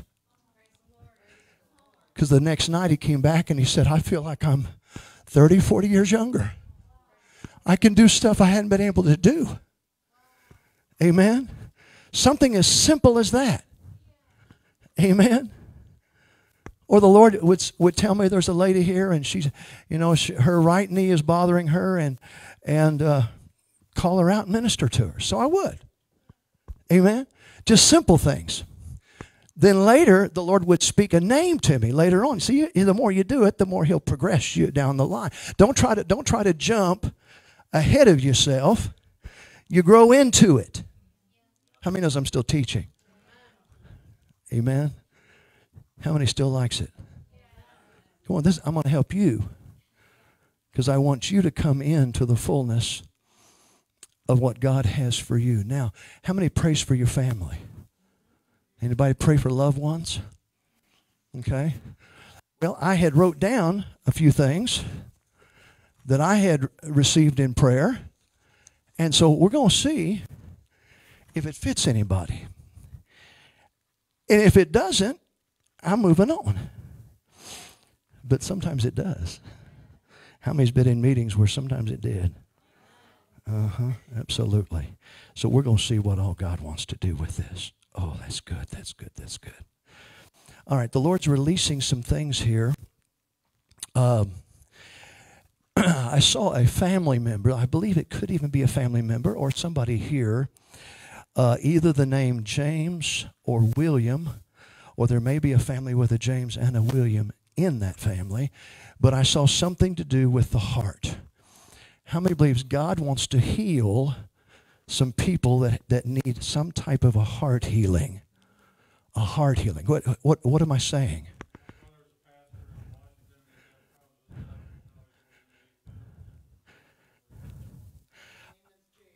Okay, I wrote down James and William, but I said heart palpitations and AFib. I wrote AFib on here. Okay. And I had no idea what that person's name was.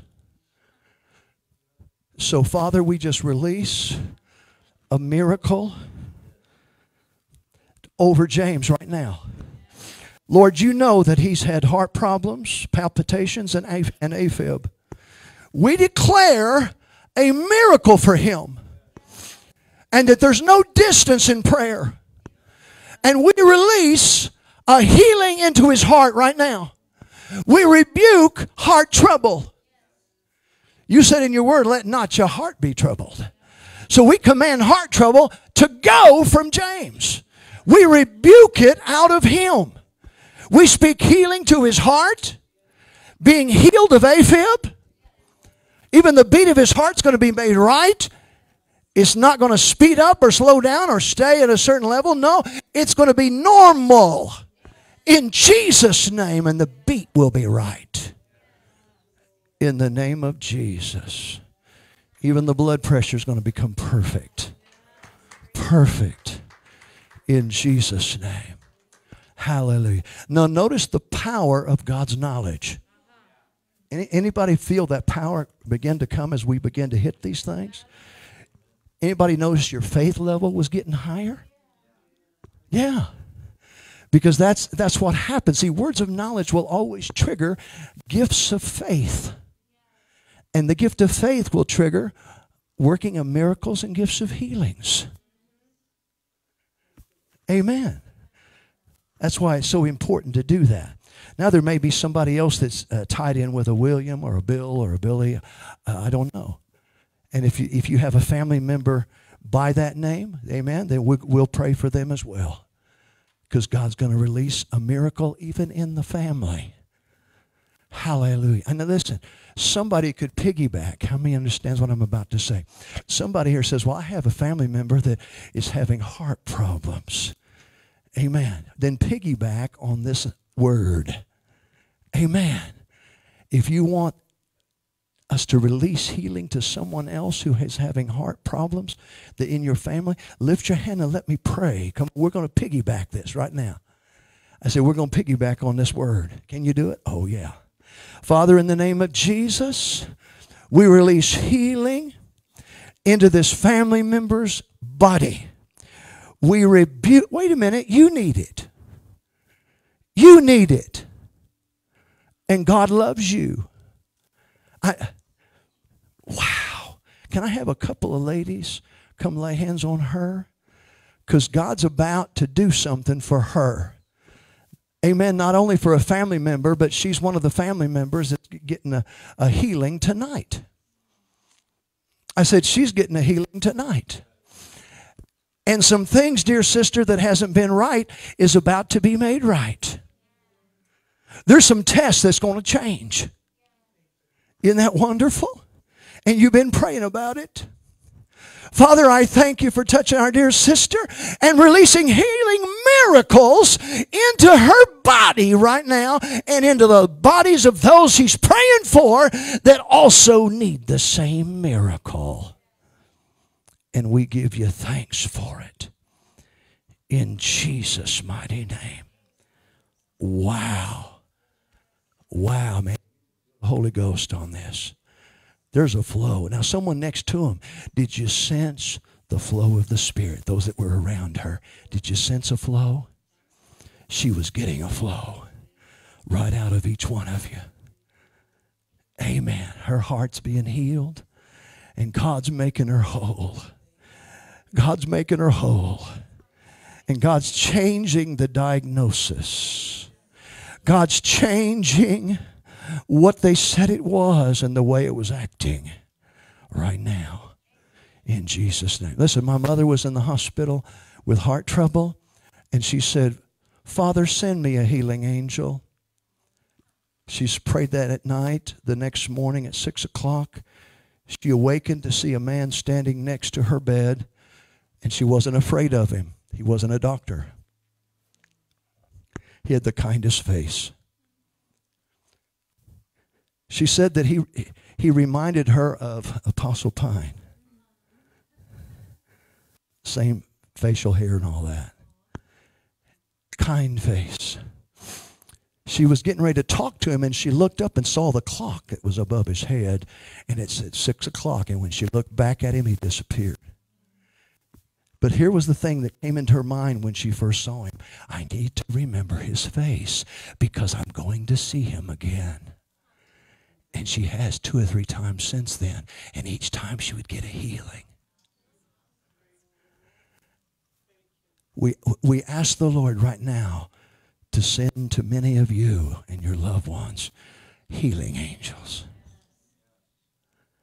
Father, we ask you to send the healing angels to our families to release the healing flow right now in Jesus' name. Oh, hallelujah. Oh, hallelujah. Isn't the Lord wonderful? Well, God is good, isn't he?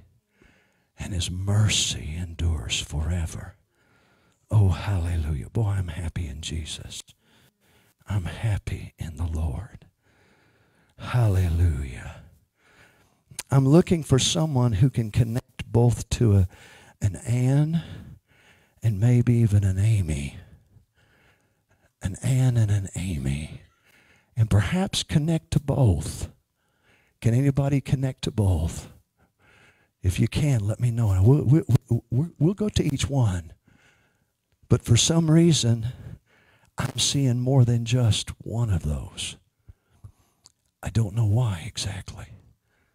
Yes. Okay. Okay, see, I was seeing Ann and an Amy. I'm seeing both of those. Or it could be two of whichever one we just talked about. I see the glory of God. I'm also seeing the month of June in the family. Yes.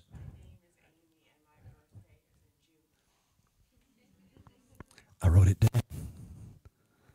I wrote it down. Isn't that awesome? The Lord said, I have proven myself to you time and time again. I will always do that because I love you. He says, the plans I have for you are wonderful plans. You remember the Jeremiah 29, verse 11? That's actually your verse. Don't you love that verse? That he has plans for you.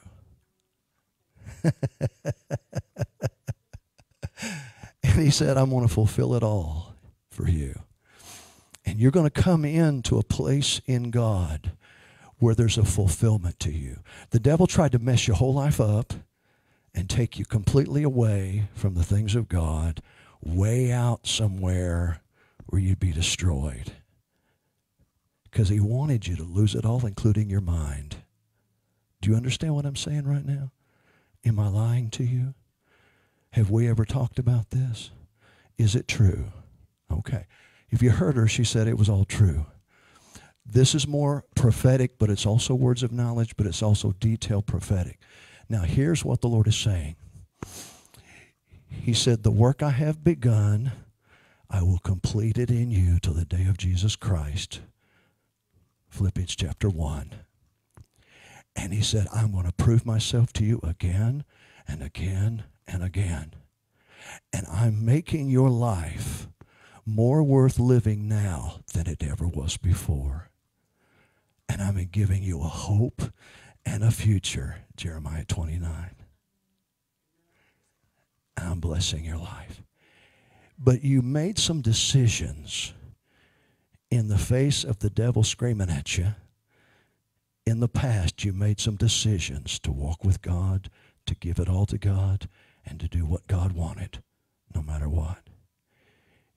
Even if it meant losing certain people in your life. Am I telling you the truth? And you did lose some, but you've gained many. Those that are for you, those that love you. People may not know we're going deep right now. Are we not going deep? And it's detailed. Okay. We're going deep right now. And the Lord said, you chose correct. Because now you have a future and a hope. And I'm going to use you in such beautiful ways. And you will, it's going to be so beautiful. You're going to forget all the things of the past. Because the goodness of God is going to cause you to forget all that. And then you're going to run hard for Jesus and minister the way he has destined you to minister. For you're going to transform lives of people just like you. In Jesus' name.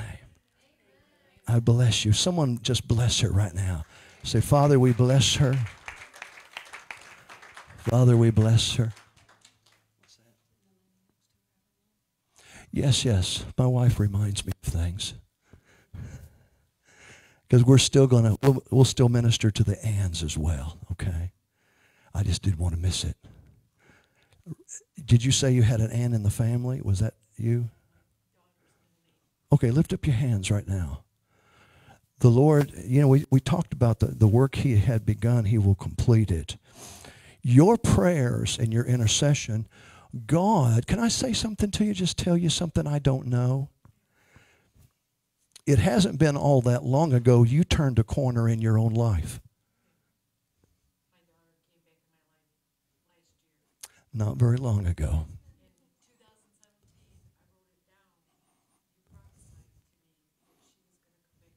I prophesied she'd come back. And it happened. That beautiful. That's so beautiful. So the work God has begun in her, he will complete it. But he's completing something in you too. I want to say this word, restoration. You are being restored completely. But so is the Ann. And but what's beautiful is you're already in the process of it. Like I said, you already turned the corner. So did your daughter. Now you're going to run swiftly for God. And it's going to be so joyful from here on out. But here's the wonderful thing. You remember the things you did before, and you won't make the same mistakes again. Is that true? You won't. So you're never going to face that ever again. The devil lost big time. He should have taken you out when he could, but he wasn't able to because God's bigger than that.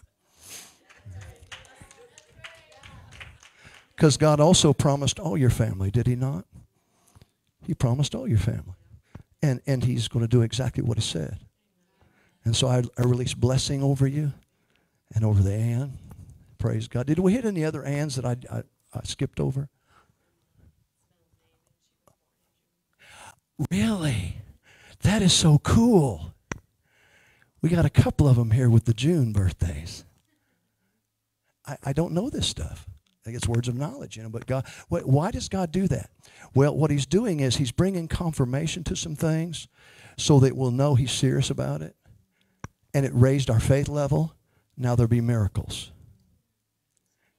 Now what's interesting is that the Lord keeps saying about people right now with the Anns and Amy and all of this, that God has already begun a work in these people, but he's going to continue to do.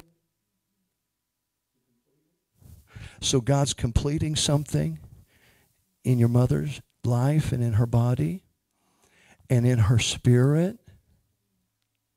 Because the Lord said, you're going to have a chance to help her better understand, and you've been doing this, the deeper things of God that was always inside of her, hidden in her. And you may already know this. I know you're prophetic enough to know this. That really touches home in her when you're able to help her understand. Because she had that bend. Because it was generational. And it just flowed from her to you. And it's still flowing to family. That means everybody, not just your son. That's a good word, isn't it? And the Lord said, and you love this. The same way that you're able to disciple your own son in the prophetic, you will disciple your daughter in the prophetic. She doesn't have to be in the building. I'm not saying that she will never be in the building. Oh, no, I won't say that. But the Lord said you'll be able to disciple both. And the same giftings in you is actually in them as well. And even the school of the prophets, the reason God wanted you to master that was because it's going to benefit you so much to release that to your children. Spiritual children as well as natural children. Somebody needs to lift their hand and praise the Lord. This is such a sweet, sweet service. And it's deeper than most people know. Some of you here, how many knows, some of you here, you know some stuff that I don't know, and it's touching you really deep in your spirit. Let me see your hand. Yeah, about half of you or more. About 2/3 of you. So this, and listen, what's so beautiful about this is that God, you're seeing God move. You're seeing God do it. And the words that I'm speaking out with this is going to all come to pass. Everyone. Those that want to be used of God more, lift your hands. I want to pray over you. Father, I pray over every person that's under the sound of my voice. If they want to be used this way, if they want to hear you, if they want to move in the prophetic, if they want to gain the knowledge of God and even the words of knowledge from God. Father, I pray that they'll get so hungry for it that they'll press in and they'll receive it. Even now, receive an impartation. I want you to focus on that right now. Father, I release an impartation into everyone in the room right now who witnessed your prophetic flow and understood how real it was. Cause their desire for that to be so strong that they latch onto it. Listen, I want you to take your faith and grab that. Say, this is for me too. God's going to use me. Just say, God's going to use me like this. God's going to use me in the supernatural. God's going to do it in me too. For God is no respecter of persons. He respects faith. And we all can have faith in God. I release impartation over you. Dreams, visions, revelations of God. I'm going to say it again. Dreams, visions, revelations of God. And God is going to use you in such supernatural ways. Hallelujah. The ones that seem to dream more than almost anything else you do, you know there's prophetic dreams you're receiving all the time. Lift your hand and kind of wave it at me. You have a lot of prophetic dreams. Father, I release greater revelation and greater understanding on how to interpret those dreams according to the Word and the Spirit, and how to move with God and operate with the Lord. And Father, we thank you. Show them what to do with those dreams according to the Word of God, according to the Spirit of God. And I want to share this with some of you. What's great about the pastors you have here, they both understand how to receive interpretations of dreams and visions. They both have that. If you don't understand it and you hit a hard place, contact them. They would love to pray with you, listen to you, and speak over you. Amen. Isn't that great? Man, you have an advantage. An at-home advantage right here. Glory to God. Hallelujah. That's so beautiful. That is so, so beautiful. Father, thank you. Some of the things, Jordan, that you have seen in your dreams, if you want to record it, feel free to do that. Some of the things that you have seen in dreams had to do with people and what God wants to do in their life. You've been able to see where the enemy is attacking them, but you're also seeing some of the things that God desires. Is it true? You know what's so beautiful? Is that God can enable me to interpret a dream you never told me about. Isn't that awesome? Only God can do that. Amen? You know, one of the kings in the Old Testament, he couldn't remember the dream. And he asked, his own dream interpreters to interpret. Well, you got to tell us the dream. No, you're supposed to tell me what the dream is and what it means. And they couldn't do it. So he's ready to kill them all. But there's people like Daniel, come on, the 3 Hebrew children who sought the Lord, and the Lord told them what the dream was and the interpretation. That just happened right now. And because it was so accurate, everybody, and others that are listening, that had nothing to do with Phil Rich. It had everything to do with the Lord. And here's the great thing. God's already letting you know how to intercede. Is this true? And so all you have to do here is, the Lord wanted you to know that it was Him. That's why I'm saying this. And He wants you to know that you are getting the right interpretation. Now, keep interceding, for you will see God perform His wondrous ways in those people that you love and pray for all the time. Isn't that glorious? Isn't that amazing? God amazes me. Lift your hands and say, Lord, thank you for tonight. Come on, let's praise Him.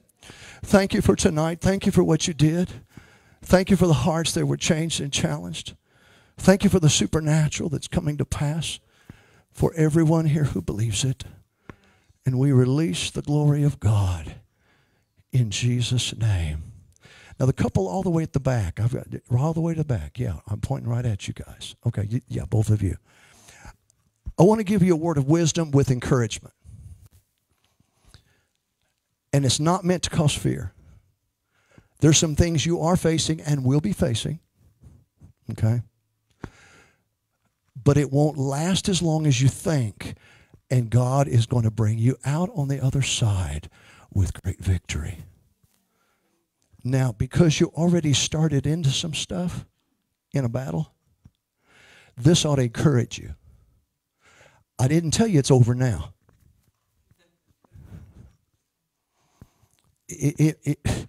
I saw other things as well, but I saw the end of it. And it's not as long as you think. And it's going to be glorious. Glorious. You've already hit some walls. You've already went through some things. Is this true? Okay.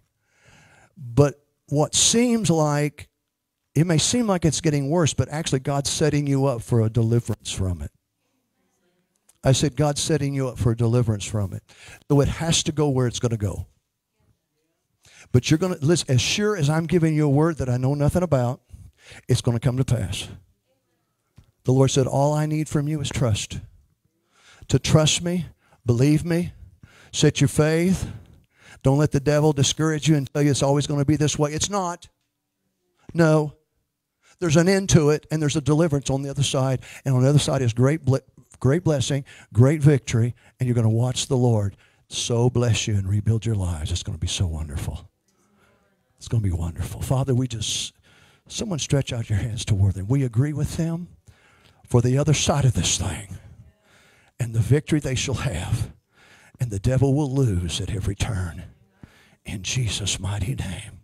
Father, protect them in the middle of it, and give them great courage and great faith to trust you more than ever before, because it won't last very long. And on the other side is, such blessing from God. And we give you praise in Jesus' name. Wow. Wow. Whew. Well, earlier I did think there was a mist in here earlier. And I know, Pastor Jeannie, you smelt the fragrance of the Lord. And I kept taking my glasses off and looking and putting them back on and taking them back off. And there was earlier a mist in here. God's glory's been in the house, which happens a lot here in this place. Amen. How many loves these pastors? Apostles and prophets of the Lord. Teachers, wonderful teachers. You could not get better teachers than the two that's sitting up here. How many's already figured that out? Amen. And I honor them. And I'm always trying to pick Pastor Dale's mind on some stuff. And he's helped me. He's helped me figure things out that I thought I knew, but I wasn't sure, about some doctrine, deep stuff that I've been dealing with, because I want to make sure I'm always right on it. So we got to make sure. Well, the best way to do it is not to rely on yourself. Somebody will get that later, I'm sure. Amen. That's why we need each other. Bounce it off somebody else that you trust. And I trust Pastor Dale when it comes to deep theological questions, because he spent years studying. Amen. And so I bounce it off of him. And sure enough, I would say 2 or 3 things that I just really needed to be solidified in my life. He helped me do that. Praise God. And then sometimes I throw really strange questions at him. That my last one was kind of strange, but I know he'll work on it eventually and help me out. I mean, it wasn't life or death or anything. It was just something happened to John, figured out. And I saw it from that light before. So anyway, I wasn't trying to stump him, because he won't be stumped. He'll pick it up. He's just super busy right now. Give people time, right? Amen. Give them some space. Holy Ghost will tell them. Amen. Praise God. Anybody in love with Jesus? I think I'm done. I'm trying to quit. unless someone else reaches out. Sometimes that happens when other people, their faith keeps pulling on me. Praise God. Have I ever prophesied over you before? When was that? A long time ago? Long, long, long time ago. Oh, hallelujah. Well, Father, I thank you for this sister and her love for you. There's some things you're trying, we talked about figuring some things out. There's some things you're trying to figure out right now about people and situations in your life and in your family. Also, there's questions about how do I handle this? What do I do now? Even questions about, wow, I want to say it right, what you should be doing in your life now. And the Lord said, I am at the place to unveil it to you more and more. But I saw changes coming in how you pray and seek His face. And I saw some things change in your heart. Even what we were talking about, the humility thing, okay? The enemy comes to get us thinking in a way that's not exactly what God desires. And we've all been there. And it's almost like, I want to try to say this in the right way. The Lord has to unveil things to us in such a way that we don't get in our own way. Did that hit about 5 people in the house right now? Anybody else understand that? Have you ever been your worst enemy? Let me see somebody. Somebody will be wise enough to lift their hand. Okay. I've been my own worst enemy. But God is actually, can I say this? Now, you've known of the Lord and known the Lord for many years. True? There's no way I would know that. I just know that by the Lord, okay? Because we've never talked. You haven't told me that. But I want to say this, that what God's about to do in you is going to go beyond anything He's ever done in all the years you have known Him. But it's going to change everything you know about Him and everything that you have done previously up to this point. Because the Lord is going to want you to press into Him in a way greater than you ever pressed into Him. And your heart wants it. Is that true? Your heart desires that. And so God said, I'm going to move in you because you want me to. And I'm going to change some things that's going to be hard on you, but you're going to be glad He's doing it. Because to whom who wants much, God requires more. And you're not happy with where you've been. It's called a holy dissatisfaction, which means God put it in your heart. You want everything to change in your life and in your family.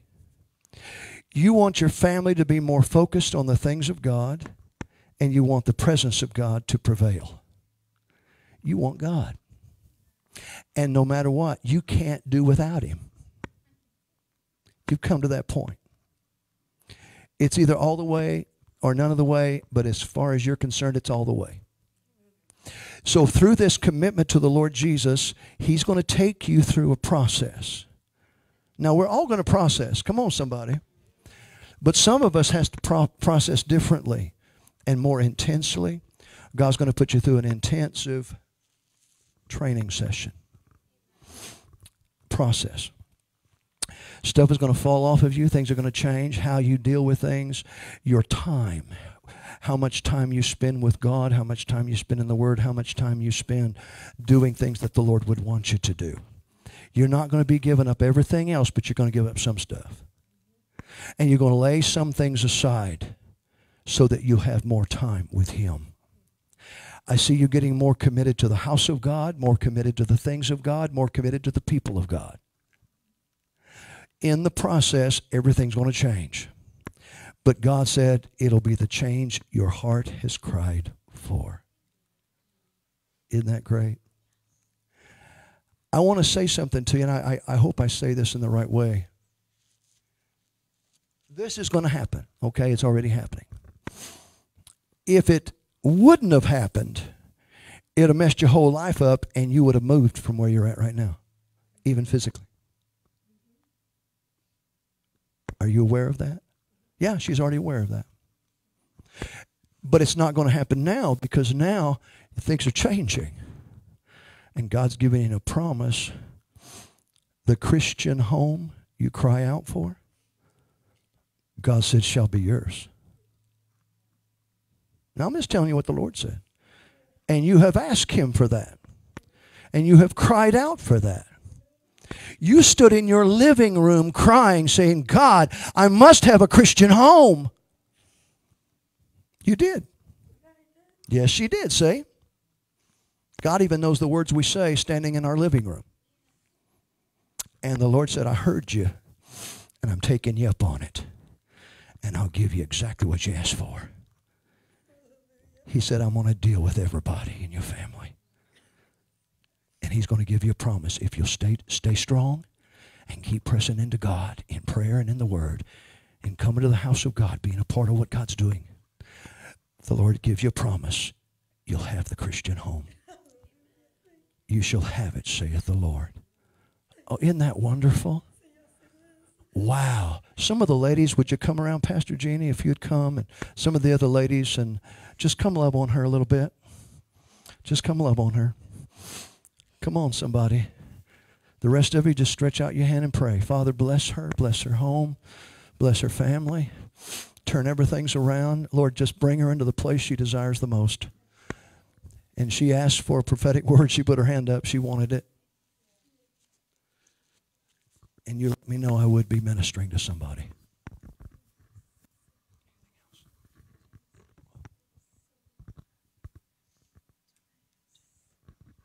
Okay, well, come up with me. Okay, while the ladies are praying back there, we're going to pray over here. I almost ministered to her, but go ahead. Together a week ago, I woke up and I heard the Lord chanting, all you got to do is say no. No one's no will be more powerful than your no. And there's a sound we make when we really mean it. You know, you can say no, but God said you got to mean it. When the devil comes and he tries to pull you back, when he tries to tempt you, all you got to say no. And when you say that and you mean it, it will leave. Nobody else can say no for you, Damie. But God's trying to tell you, all you got to do is say no. Practice saying no. I do. And when you mean it, there's a sound we make that hell pays attention to. And God said, I'm going to put power in your no. And you're going to say it, and it's going to resound. One time we had the courts of heaven happen here, and the gavel went down because we said enough. My statement is enough. When I've had enough, that's what I say. Enough, it is over. You're going to make a sound. You're going to have a word. You're going to have something that tells the devil, uh-oh, she means it this time.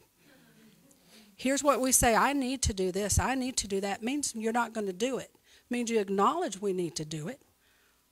But you're going to quit saying that. I'm going to move forward. I'm going to say no. I'm going to walk away from yesterday into tomorrow. You cannot take yesterday with you. But you have people waiting on you in the future. And that's what I heard the Lord tell her. All you got to do is say no. Don't overthink it. Don't make it hard. All you got to do is say no. All you got to do is say no. And you know what I did? I got up and started saying no. That ministered to me. I took that word for myself, and I got up, and we got into some powerful prayer.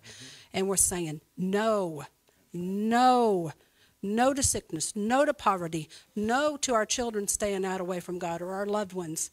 No means no. And when you say it right, you will have response. Wow. Wow. Now that's the Lord speaking to you.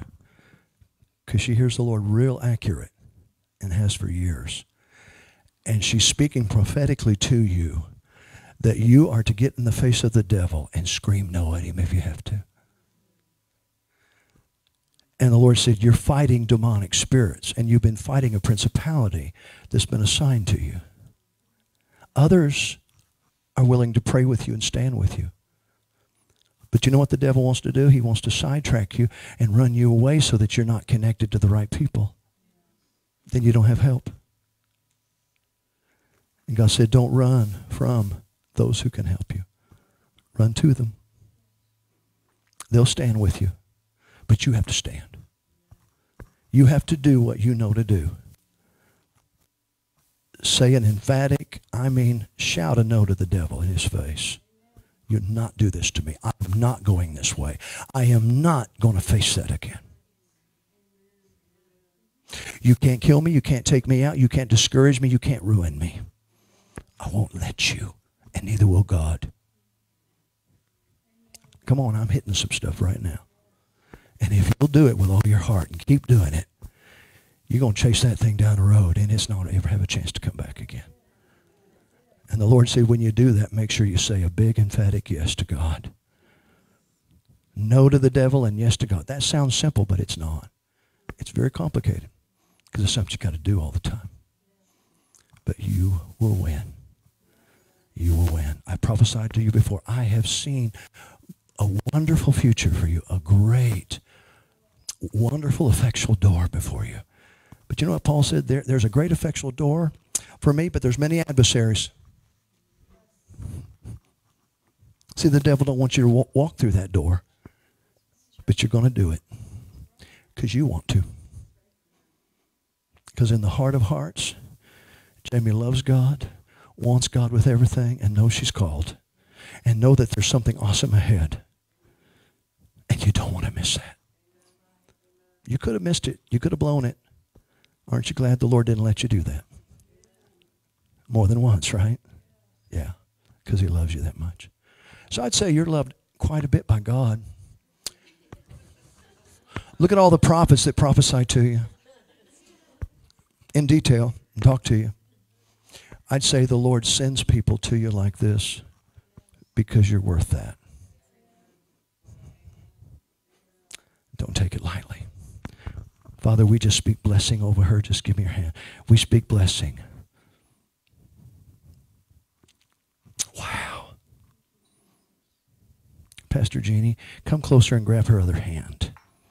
Father, right now, we seal this. We seal it by the power of the Spirit right now.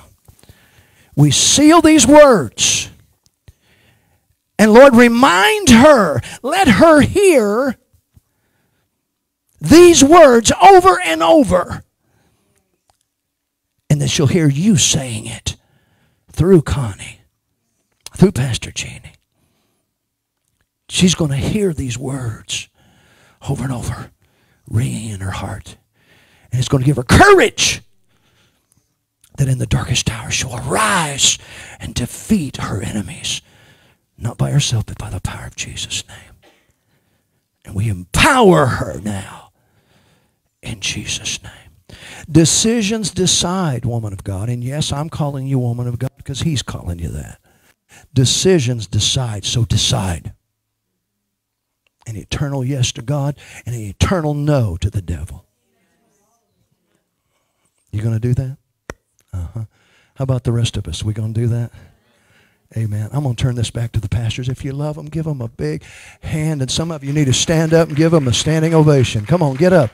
Get up and come on. Let's give them some honor. Hallelujah. Praise the Lord. Oh, what a night in the house of the Lord. Phew. Yeah, started out in the glory and just glory kept right on rolling. All right. Well, let's just reach out our hands to the prophet and prophetess here who have poured out their hearts to us. Father, we thank you for the ministry gift you have brought to this house tonight. Now, Lord, we want them to be refilled, renewed, restored, just regenerated with the power of your Spirit. Fill them again to overflowing. All that they have poured out, Lord, pour back into them and more. Lord, they have sown seed into this place and into our lives. Now, Lord, bring a harvest of blessing and power into their lives as they go forward. And we thank you, Lord, that the road ahead is full of blessing. In Jesus' name, amen. Amen. Amen. I have one thing to say. Thank everybody for coming and making this Wednesday night Sunday, because we were sad we might miss our Sunday with you guys. Thank you. Yes, and we thank all of you for giving up our Sunday with the prophet so that another church could be able to spend time with the prophet, because that was the only time that they had. And so thank you for your sacrificial hearts and just being great. God bless you all, and go in Jesus' name. Amen. I do have a few snacks. Oh, there is some snacks? Oh, love snacks.